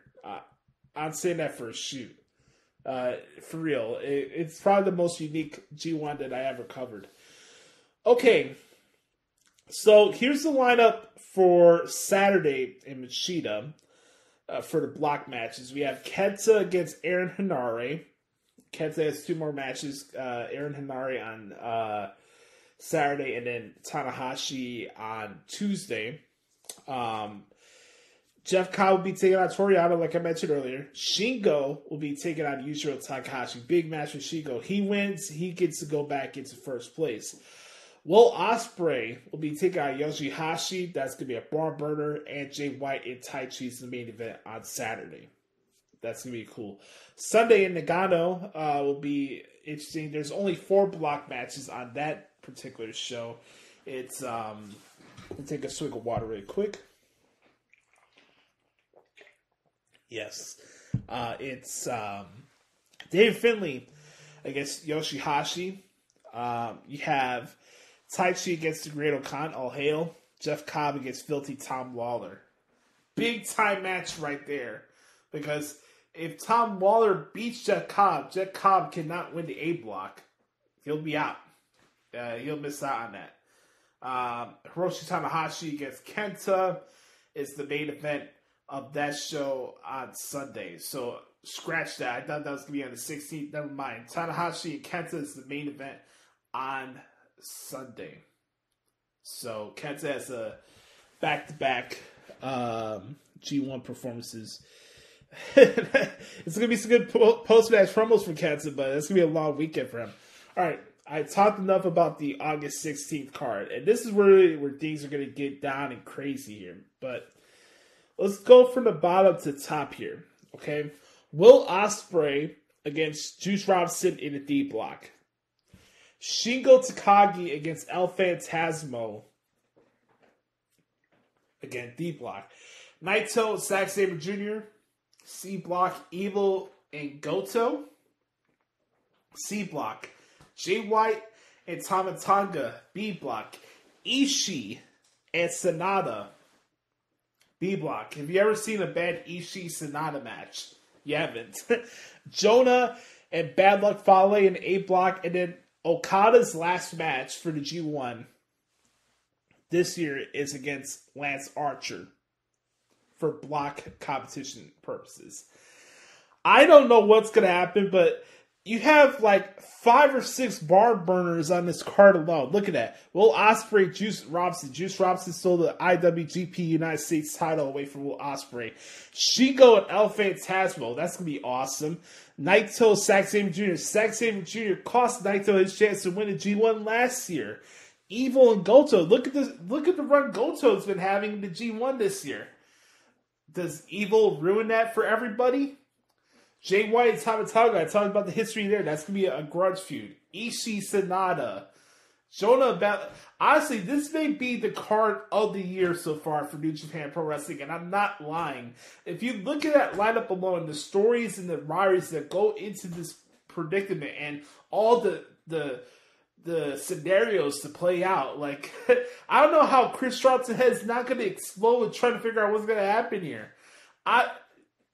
Honestly, guys, August 16th for the Nippon Budokan, because we have the 16th going to be the final night of block matches, and then Wednesday is the semifinals, and then the finals will be on Thursday. So you may be getting this podcast a little later, guys, next week, just to forewarn you. But some way, somehow, I do believe Naito and Shingo will come out of the C&D blocks. I do believe that. I'm bummed out that my guy Ishii will not be there, but Jay White will probably win, and Okada will probably win that one. So you have Naito, Shingo, and Okada and Jay White in the semifinals. Just think about that alone. That's just mouth-watering from a typing point of view. That's my update for the G1 right now. It's just an awesome time to be a New Japan Pro Wrestling fan right now, and there's a lot to look forward to. I'm very, very excited. So, with that being said, it's time to give the people what they want, what they need. Another brand new edition, restaurant quality, pal, of What the Hell is Wrong with AEW. Let's start this off with Bert Carter via satellite this week in a 3, a 2, a 1. Beat your meat, beat your meat, beat your meat, beat your meat, beat your meat, beat your meat, beat your meat, beat your meat. It's time for What the Hell is Wrong with AEW?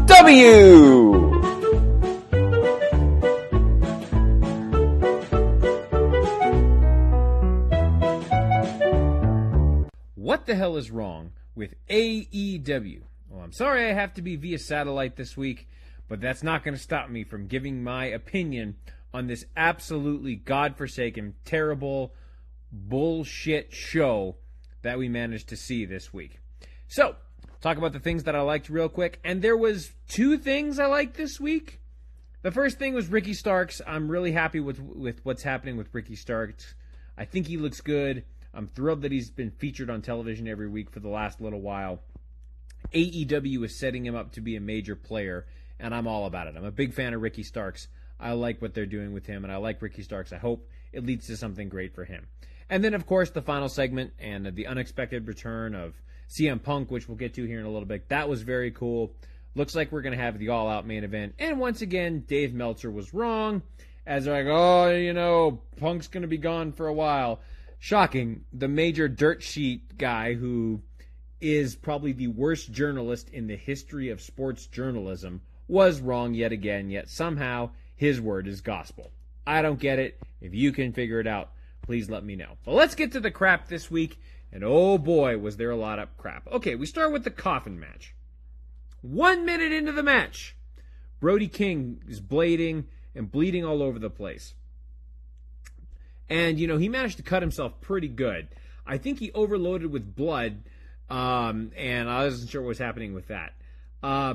Buddy Matthews is back for some reason after not being on TV for a while. Fine. But this was boring and uninteresting. I had such high hopes for Darby Allin, as he's an incredible athlete who has a very unique character. However, he wants to be nothing more than a stuntman. As I mentioned, this was boring, uninteresting, had no fluid to it, and quite frankly, was just stupid. Why does Chris Jericho always feel the need to cuss in his promos? It's just not believable. Interesting to see him with the clean cut and kind of doing that. It was different, fine, but he's just not believable anymore.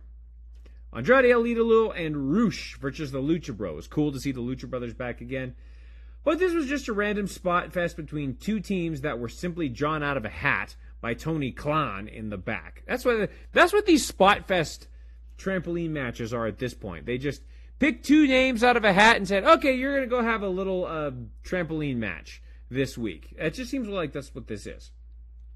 Why did Penta stop a pin attempt just to do another spot? He'd pinned the guy, got him for a 1 count, and then all of a sudden he just stopped to do another spot. JR summed this up perfectly when he said, "This is a train wreck." Decent promo from Matt Jackson, but the problem is I have no reason to care about it. The heel turn came out of nowhere last week, and everything is just very inconsistent in the storytelling. I have no reason to care about this. Still don't like the Young Bucks, even though this was a somewhat decent promo from Matt Jackson. You could totally tell he was full of shit, so that was fine. But yeah, there's no consistency with this. I don't care. And of course we don't see Cole, O'Reilly, and Fish this week to explain their actions.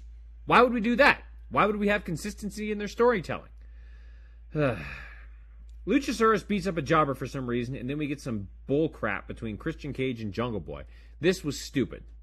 Just no consistency at all. Well, speaking of consistency, apparently Miro is targeting House of Black now? Why? What did they do? I don't have a reason to be emotionally engaged each week. I don't know what I'm going to get from week to week. And when was the last time we saw Miro in the ring? Like, what has he done that of anything of any consequence and substance in AEW? Oh, wait, it's been nothing. And I say it every week. I now see why WWE got rid of him. Man, there was a really bizarre and strange segment with the TNT Championship. I thought FTR returning was going to be a big deal. But instead, they just come out, hit the big rig on Jay Lethal or whoever it was, and that was it. Boy, great moment for the return of probably your most popular act and what some might say is the best tag team in the world. Then we get Jade Cargill and Madison Rayne. I thought this was going to be great. I was wrong. This was sloppy. This wasn't good. It's unfortunate because both of those wrestlers are very good, I think. Anyways, Jade Cargill's got an incredible look. I do not know why she's not featured on television every week. But, I mean, if that's what Madison Rayne can do in the ring, and I love Madison Rayne, don't get me wrong, but if that's what she can do in the ring and she's going to be the coach, yeah. This was a sloppy ending. And it looks like Athena is next for some random reason. I'm guessing because Chris Statlander got hurt. So, I don't know. Jade has got to get away from AEW ASAP. She needs to go to NXT, spend some time getting trained by professionals. She's got an incredible look. She can talk well, but she's got to work on her in-ring ability. If she can figure that out and start working with some professionals, she could be a megastar. And then we get to the main event. Chris Jericho, the Lionheart Chris Jericho, versus Jon Moxley 2. And of course we get excessive blood from Moxley when Jericho ripped the earring out of Moxley's, I don't think he's capable of having a match without bleeding everywhere. I mean, that's just what Moxley does. He wants to be in CZW so bad. It's unbelievable. And Guevara wasn't even close with that bat throw. And, I mean, he missed completely. And then, of course, Jericho was openly bleeding. I wrote down, if this was an actual wrestling match, I might have enjoyed it, but the blood was so excessive, and Jericho was trying so hard to throw back to his 1996 character that it was just so distracting and uninteresting. And I was so bored because AEW does this kind of crap all the time. They rely on the hardcore blood stuff all the time, and it just doesn't mean anything. And then, of course, we get a random post-match brawl because why wouldn't there be? That's just what AEW does. As I said, I think I would have enjoyed this if there was a decent wrestling match, but the overtop blood right from the start was so distracting. CM Punk comes back. He's going to get his match with Moxley at All Out, I would assume. They've got 3 weeks to actually build this thing up, which, again, I'm not going to give me any reason to care about this. So, don't know why I'm going to pay for this pay-per-view, which I won't. Don't know why I'm supposed to care about this wrestling show, which I don't. And I don't know what anybody sees in this wrestling promotion that is sinking faster than the heaviest stone in the middle of the ocean. It's going downhill. AEW is going to be out of business within 5 years. Just you wait and see. Seriously, what the hell is wrong with AEW?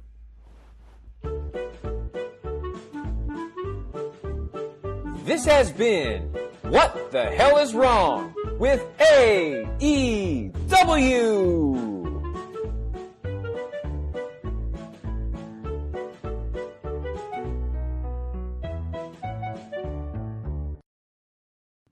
Thank you, Brother Carter. As always, appreciate you, my man. Make sure to follow Brother Carter, by the way, on Twitter at Derek Stoughton. That's STOUGHTON.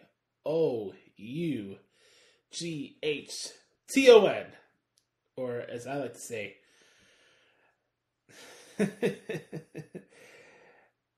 STAHTON. Stoughton. Derek Stoughton. Alright. Welcome everybody to Joshie's portion of What the Hell is Wrong with AEW, aka What Isn't Wrong with AEW. A common thing that I always hear on Twitter that just blows my mind about people who cover AEW, and they say, this is a prime example why it's good to not have people script your promos. Well, if that's the case, Tell me, what the fuck was this? We are back on Dynamite. Down, Shivani. Shivani! I can feel it! The world can feel it! Daddy Magic wearing his lucky red. History will be made tonight. John Moxley! It's been a hell of a run, man. It's been a hell of a run. But it comes to an end tonight! Because tonight is the Jericho Championship Appreciation Party. Guys, did you see the spread back there? I mean, there's hors d'oeuvres, a moves and boozers. Heck, we even got a fondue. Shivani, you were not invited, by the way. But best of yet, we got a little bit of a bubbly because it's time for the AEW Galaxy to appreciate. And while we're speaking of appreciation, you know who should appreciate me? Bryan Danielson. Bryan, I put you on another paid vacation with your family in your garden. Bryan, I put you to sleep. I own you. Because I'm a Dragon Slayer. Hey! You! You don't think he's the Dragon Slayer, huh? I'm gonna choke you out. Get it, Lopez! Get it!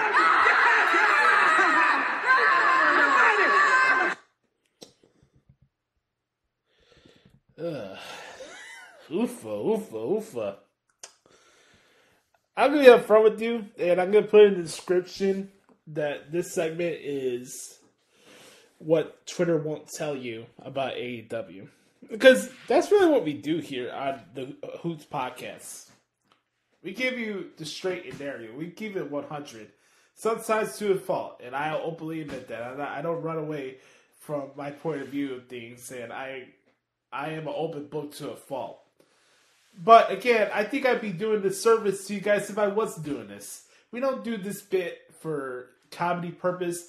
My intention is not to be a character or gimmick that I'm the anti-AEW guy. I want this to be as good as just as anybody else. But I'm not going to sit here and lie to you with a straight face and tell you how awesome this show is, because it's not. And I'm not going to let misleading crowds that are just hot because they're at a TV 14 wrestling taping, so that means they have free reign to say and cheer as loud as they want, because that's the thing now these days. The nature of your audience is dictated by the rating of the television show. Look, good. You got loud drinking adults in the dumpiest part of Minnesota. Awesome. Fantastic. But again, that doesn't preclude me from watching the show and say, what the fuck is going on out there? Ricky Starks against Aaron Solo. Who gives a shit? FTR and Wardlow getting into the brawl with Jay Lethal, Sanjay Dutt, and Satnam Singh. Again, repeat with me. Who gives a shit? Also, let's scroll up back a little bit. Luchasaurus against Anthony Henry. For the third time. Who gives a shit? Big thing this week to develop the promo feud with Christian Cage and Jungle Boy. Jungle Boy runs after Christian. Luchasaurus headbutts Pat Buck. Whoopity fucking do. I ask myself, why do I put myself through this? I don't want people to come to this show and be like, oh, this is the negative zone. We're negative this, we're negative that. But at some point, it's frustrating. I'm not personally offended by what I watch on AEW. It's a wrestling show. This show, the premise of professional wrestling is not to satiate your intellectual IQ scores. But AEW does a great job of making me question what the fuck I'm watching, or you know what I mean? So I played the General Hospital theme last week to symbolize the stuff with the Young Bucks, and no follow-up from the Elite, right? Nothing from Adam Cole and Red Dragon.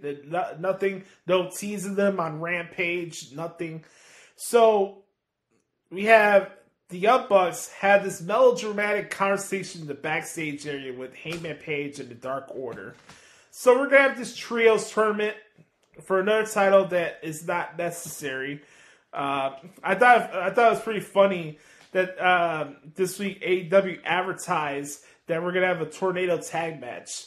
As I put in the description of this podcast this week, AEW does a great job of false advertising. One, False advertising that we're going to get an alternative wrestling product. False advertising saying that we're going to have a tag team match. We're going to have a tornado tag match. No, we're having the AEW tag team match. Rush and Andre and O'Neal taking on the Lucha Brothers. That was a regular AEW tag team match. There was nothing tornado about it. You had the dead corpse ref in there. You had spots that make no sense. Only in AEW that a referee could fuck up a tornado match. This match was a complete and utter clusterfuck. Then we go back all the way to the beginning of the show. Darby Allin against Brody King. Not even 2 minutes into the match. Color. Brody King is bleeding out like a stuffed pig. Darby Allin getting to a Pier 6 brawl. All this stuff. This match goes for 18 minutes to start off the show. Coffin match. What a way to start off a wrestling show than with a coffin match, right? So Darby Allin wins. During the match, we see the return of Buddy Matthews and everybody in the House of Black. Again, Tony Khan with his fascination with ECW for the night. He's got to turn off the fucking lights in the building every week. We get it. It's the House of Black. Nobody else is going to be surprised when the lights are turned off. So the lights go out comes House of Black, and they're intimidated by a 6-year-old man waving around a baseball bat. All due respect to Sting, but again, when I'm supposed to be intimidated by this faction or even scared, this is a faction that I have to take seriously. But they kowtow and back away, and you make Buddy Matthews look like a fucking geek against Sting on his return. Like, what are we doing here? The best part of the match was the finish. Only in the way that they had the lid come down when Brody King fall into the coffin. I thought that was nice. Outside of that match sucked. I was watching this first hour of the show and I'm like, what the fuck's going on here? We got CZW wrestling to start off the show. We got Days of Our Life and All Our Friends wrestling. We got shitty backstage promos. We got squash matches and matches that we can see on AEW Dark. And this was the first hour alone. The first hour alone. Again, who in their right mind wants to see FTR and Wardlow against Jay Lethal, Sanjay Dutt, and Satnam Singh? Why is this group still a thing? It fucking sucks. Jade Cargill and Madison Rayne. Nobody gave two shits about this match, which is unfortunate because I'm a big fan of Madison Rayne and I'm a big fan of Jade Cargill. Jade Cargill retains. Now, here's AEW's infinite wisdom. Let's have a babyface attack a heel from behind after the match is over. Great shit, Tony Khan. Just awesome stuff. Then, Orange Cassidy. I can't believe I'm reading off this lineup for Rampage. Let me just get to this. So, we have Bryan Danielson on the show. Going to preview his 2 out of 3 falls match coming up with Jamie Kennedy. My bad. Daniel Garcia. Hook will talk on the show. Look at these matches on the card. The Gun Club against Dan Clownson and Eric Redbeard. Parker Bordeaux against Sonny Kiss from an angle that happened on AEW Dark this week. Orange Cassidy against Arya Daivari. And Sammy Guevara and Ty Mello now. Ty Mello, okay, whatever. By the way, congratulations on your guys' wedding. They'll be taking on Dante Martin and Sky Blue in a mixed tag team match. Listening to what I just said there, are you any intrigued by watching Rampage this week? This may be the most JoJo Dutch match card I've ever seen in my entire life. Hell, even you can't get bad at these cards on, what was that Saturday morning show that they did recently for WWE? Let me pull it up. WWE Saturday. Yeah, Saturday Morning Slam. Rampage is reaching that territory for me. It's Velocity bad. It's Shotgun Saturday Night bad. It's... Hell, even me calling Rampage Thunder is an insult to Thunder. So, again, I watched this shit and it's like, what's the point? And then Jon Moxley, Chris Jericho. Now, I've been very, very critical of Jon Moxley.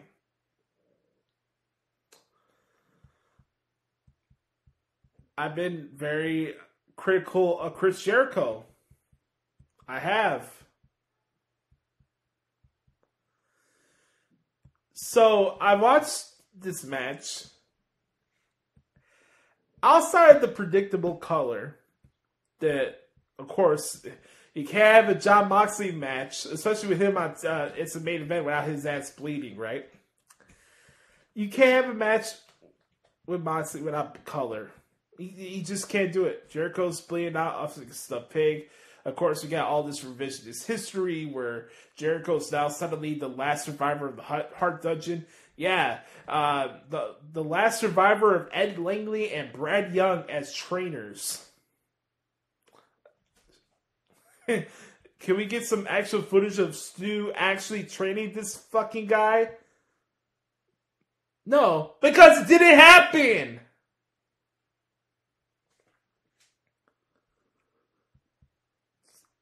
So, we have Jon Moxley, Chris Jericho, long match. We'll see how it goes. I thought it was okay in certain parts. Doing a Walls of Jericho for an entire picture-in-picture segment was a waste of my time. I liked the finish of the match. That was it. I liked some aspects of the match, but again, when you get to this part of the show and it's like you wait for one good thing on the show, and me and Brett Carter would always rely on MJF to be there to find one positive thing to point out from the show each week. And here we are. Jon Moxley retains. Gang warfare, because the January 6th appreciators coming down to the ring, taking on the Blackpool Country Club, Eddie Kingston, Ortiz. The same shit we've been seeing for a year and a half. Gang warfare. There's a lot of afterbirth brawls on this show, by the way, too, which I noticed.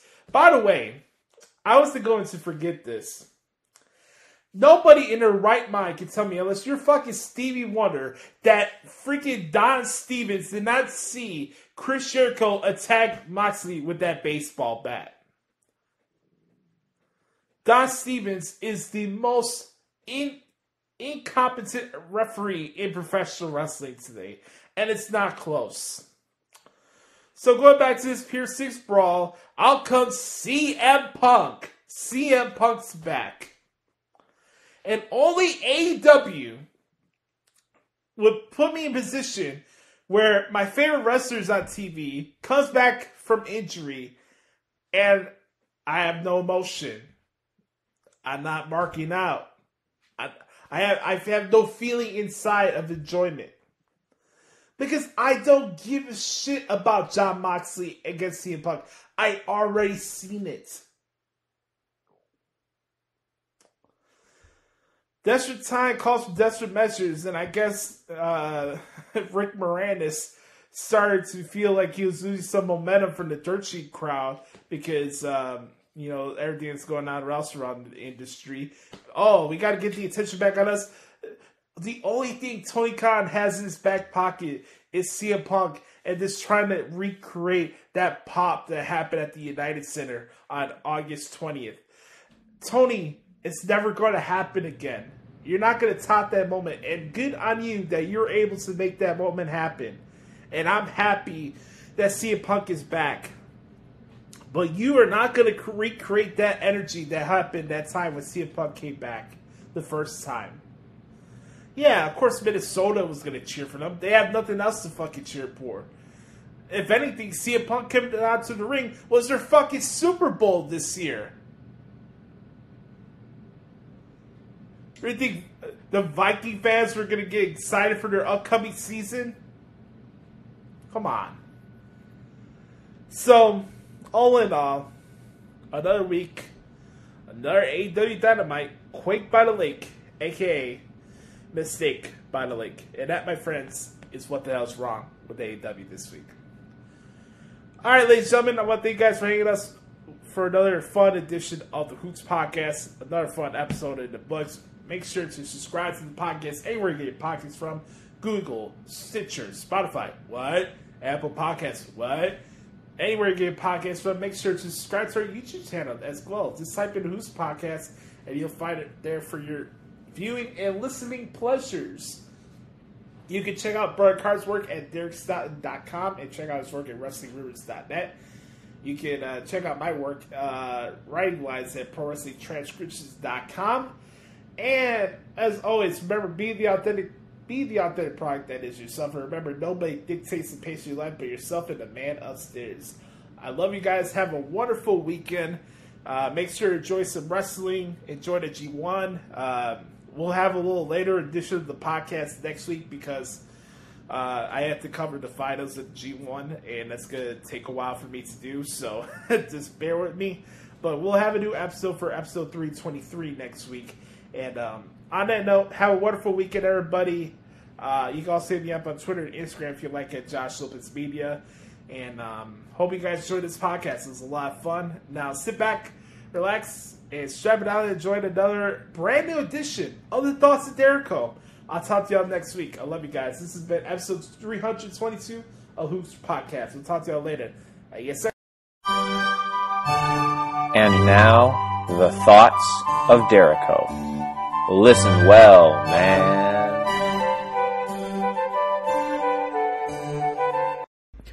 Welcome, one and all, to the segment that's been more excited about wrestling than it has in a long time. It is the Thoughts of Dericho, featuring the one, the only, Brother Carter.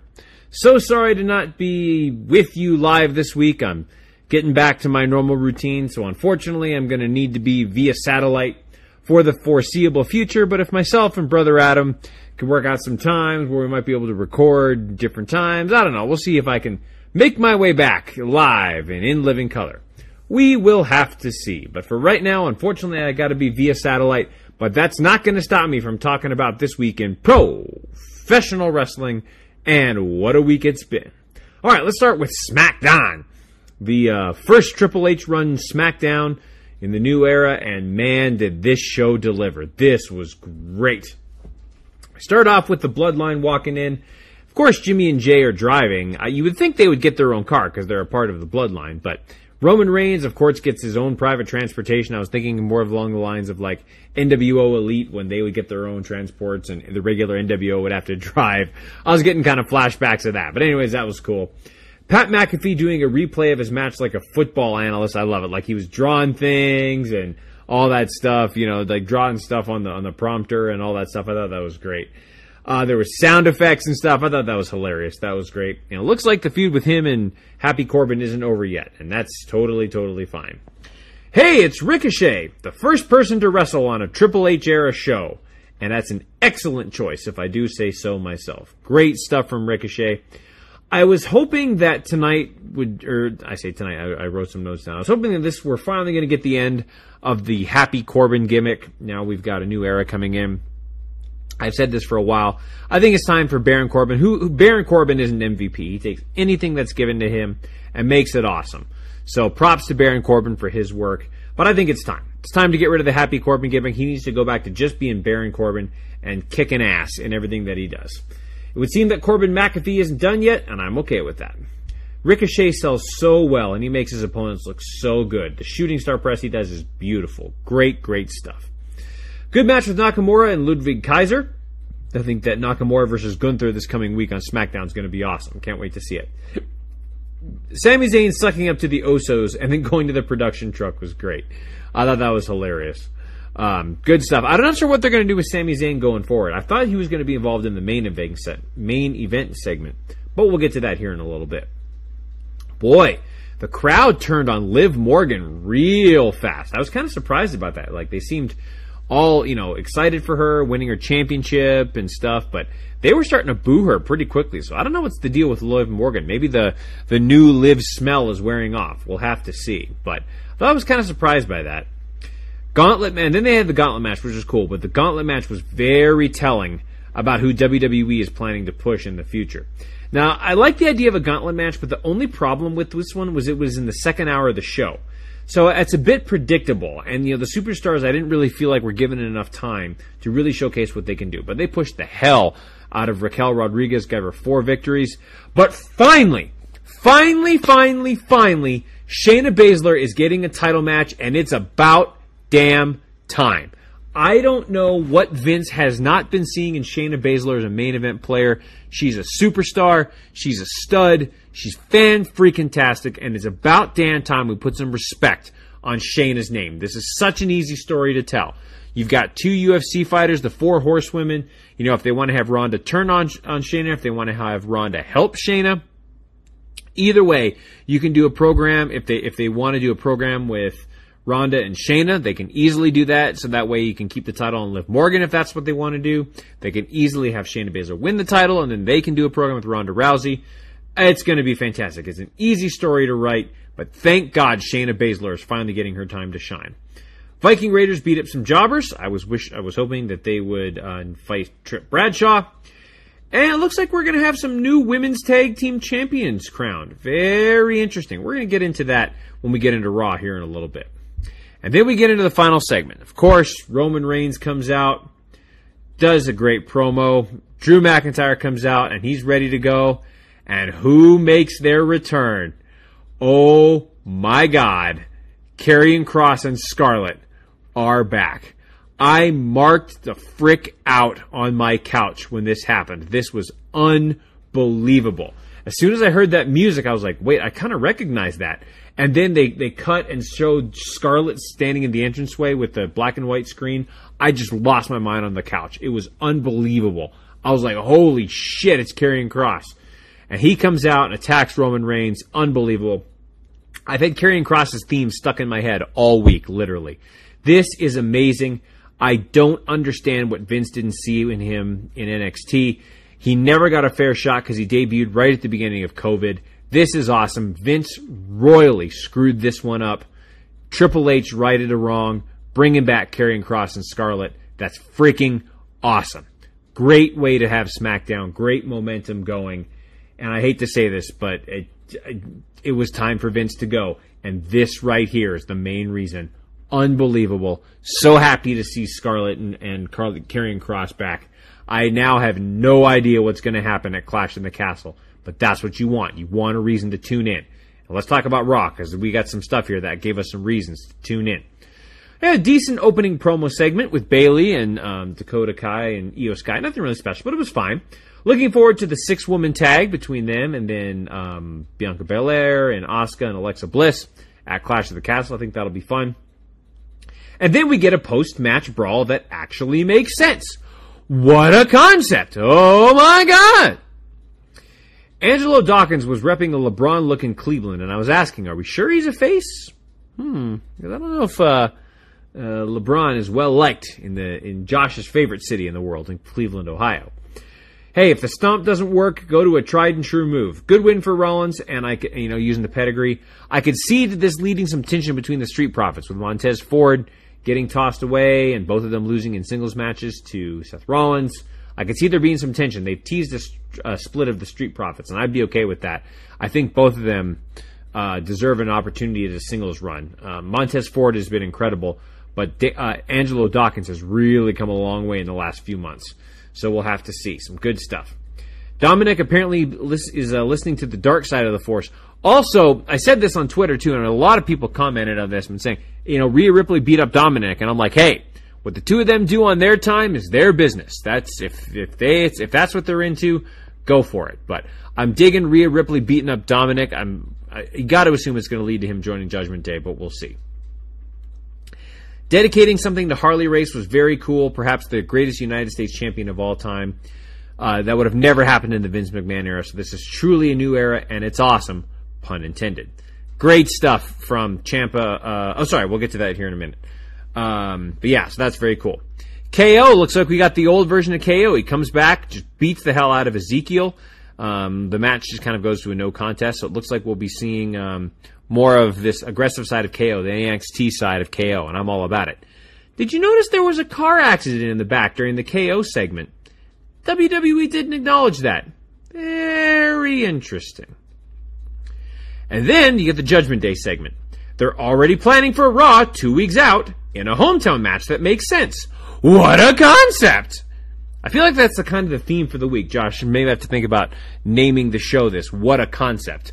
That you're actually booking things that make sense that WWE is doing and other promotions AEW is not doing. So what a concept. But that's cool. Damian Priest is going to face Edge in his hometown 2 weeks from now. Not next week, but 2 weeks from now. They're already planning the match. That's really cool. Again, Rhea Ripley beat the hell out of Dominic Mysterio. Now, I was going to ask Josh this question, but I'm not quite sure about the idea of Zoe Stark and Nikita Lyons. I mean, it's cool. I didn't get to see him much in NXT. I would think maybe they should have gone with Toxic Attraction to be in the NXT Tag Team Title Tournament, or in the Women's Tag Team Title Tournament. That's what I would have liked to see. Not disappointed about seeing Nikita Lyons or Zoe Stark. Absolutely, don't get me wrong. But I was thinking they would have gone with Toxic Attraction, because you could have brought up Mandy Rose, too, and had some interaction with Sonya Deville. So, I don't know, just my thought. But we'll see. Good match overall with Dakota and Io and Dana Brooke and Tamina. That's what I want to see more of from Dana Brooke and Tamina. I know they can wrestle. I know they can go. And they had a chance to show what they could do in a 2-segment match. More of that. Dump the 24/7 championship. That thing has run its course. It's time to get rid of it. Do something funny. If they want to do something else with R-Truth and Tozawa, fine. But you've got to get rid of this 24/7 championship. It's just time. It's just time. Great match with Ciampa and Lashley. Really enjoyed that. Really, really good stuff there. Dolph Ziggler got a chance to win in his hometown. Thought that was really cool. And then, of course, the no DQ match, and I can't remember if I'm missing something, but the no DQ match with with AJ Styles, and if I missed something, I apologize. But the no DQ match, AJ Styles and The Miz, great stuff from both of them. But of course, the big thing to close out the show, the return of Dexter Lumis. A couple times throughout the night, there was a car accident, the paramedics running through trying to chase down this guy, and all of a sudden we get a 30-second glimpse of Dexter Lumis, barely acknowledged by the commentators, but then he's arrested. Most of the crowd know who he is. They're like, Dexter Lumis? The camera, like the main WWE shot, didn't quite zoom in, so we couldn't quite see exactly what was going on. But then the commentators mentioned it. I did some tweeting about it, and sure enough, it was Dexter Lumis. WWE acknowledged it on their YouTube videos that they post out, saying it was Dexter Lumis.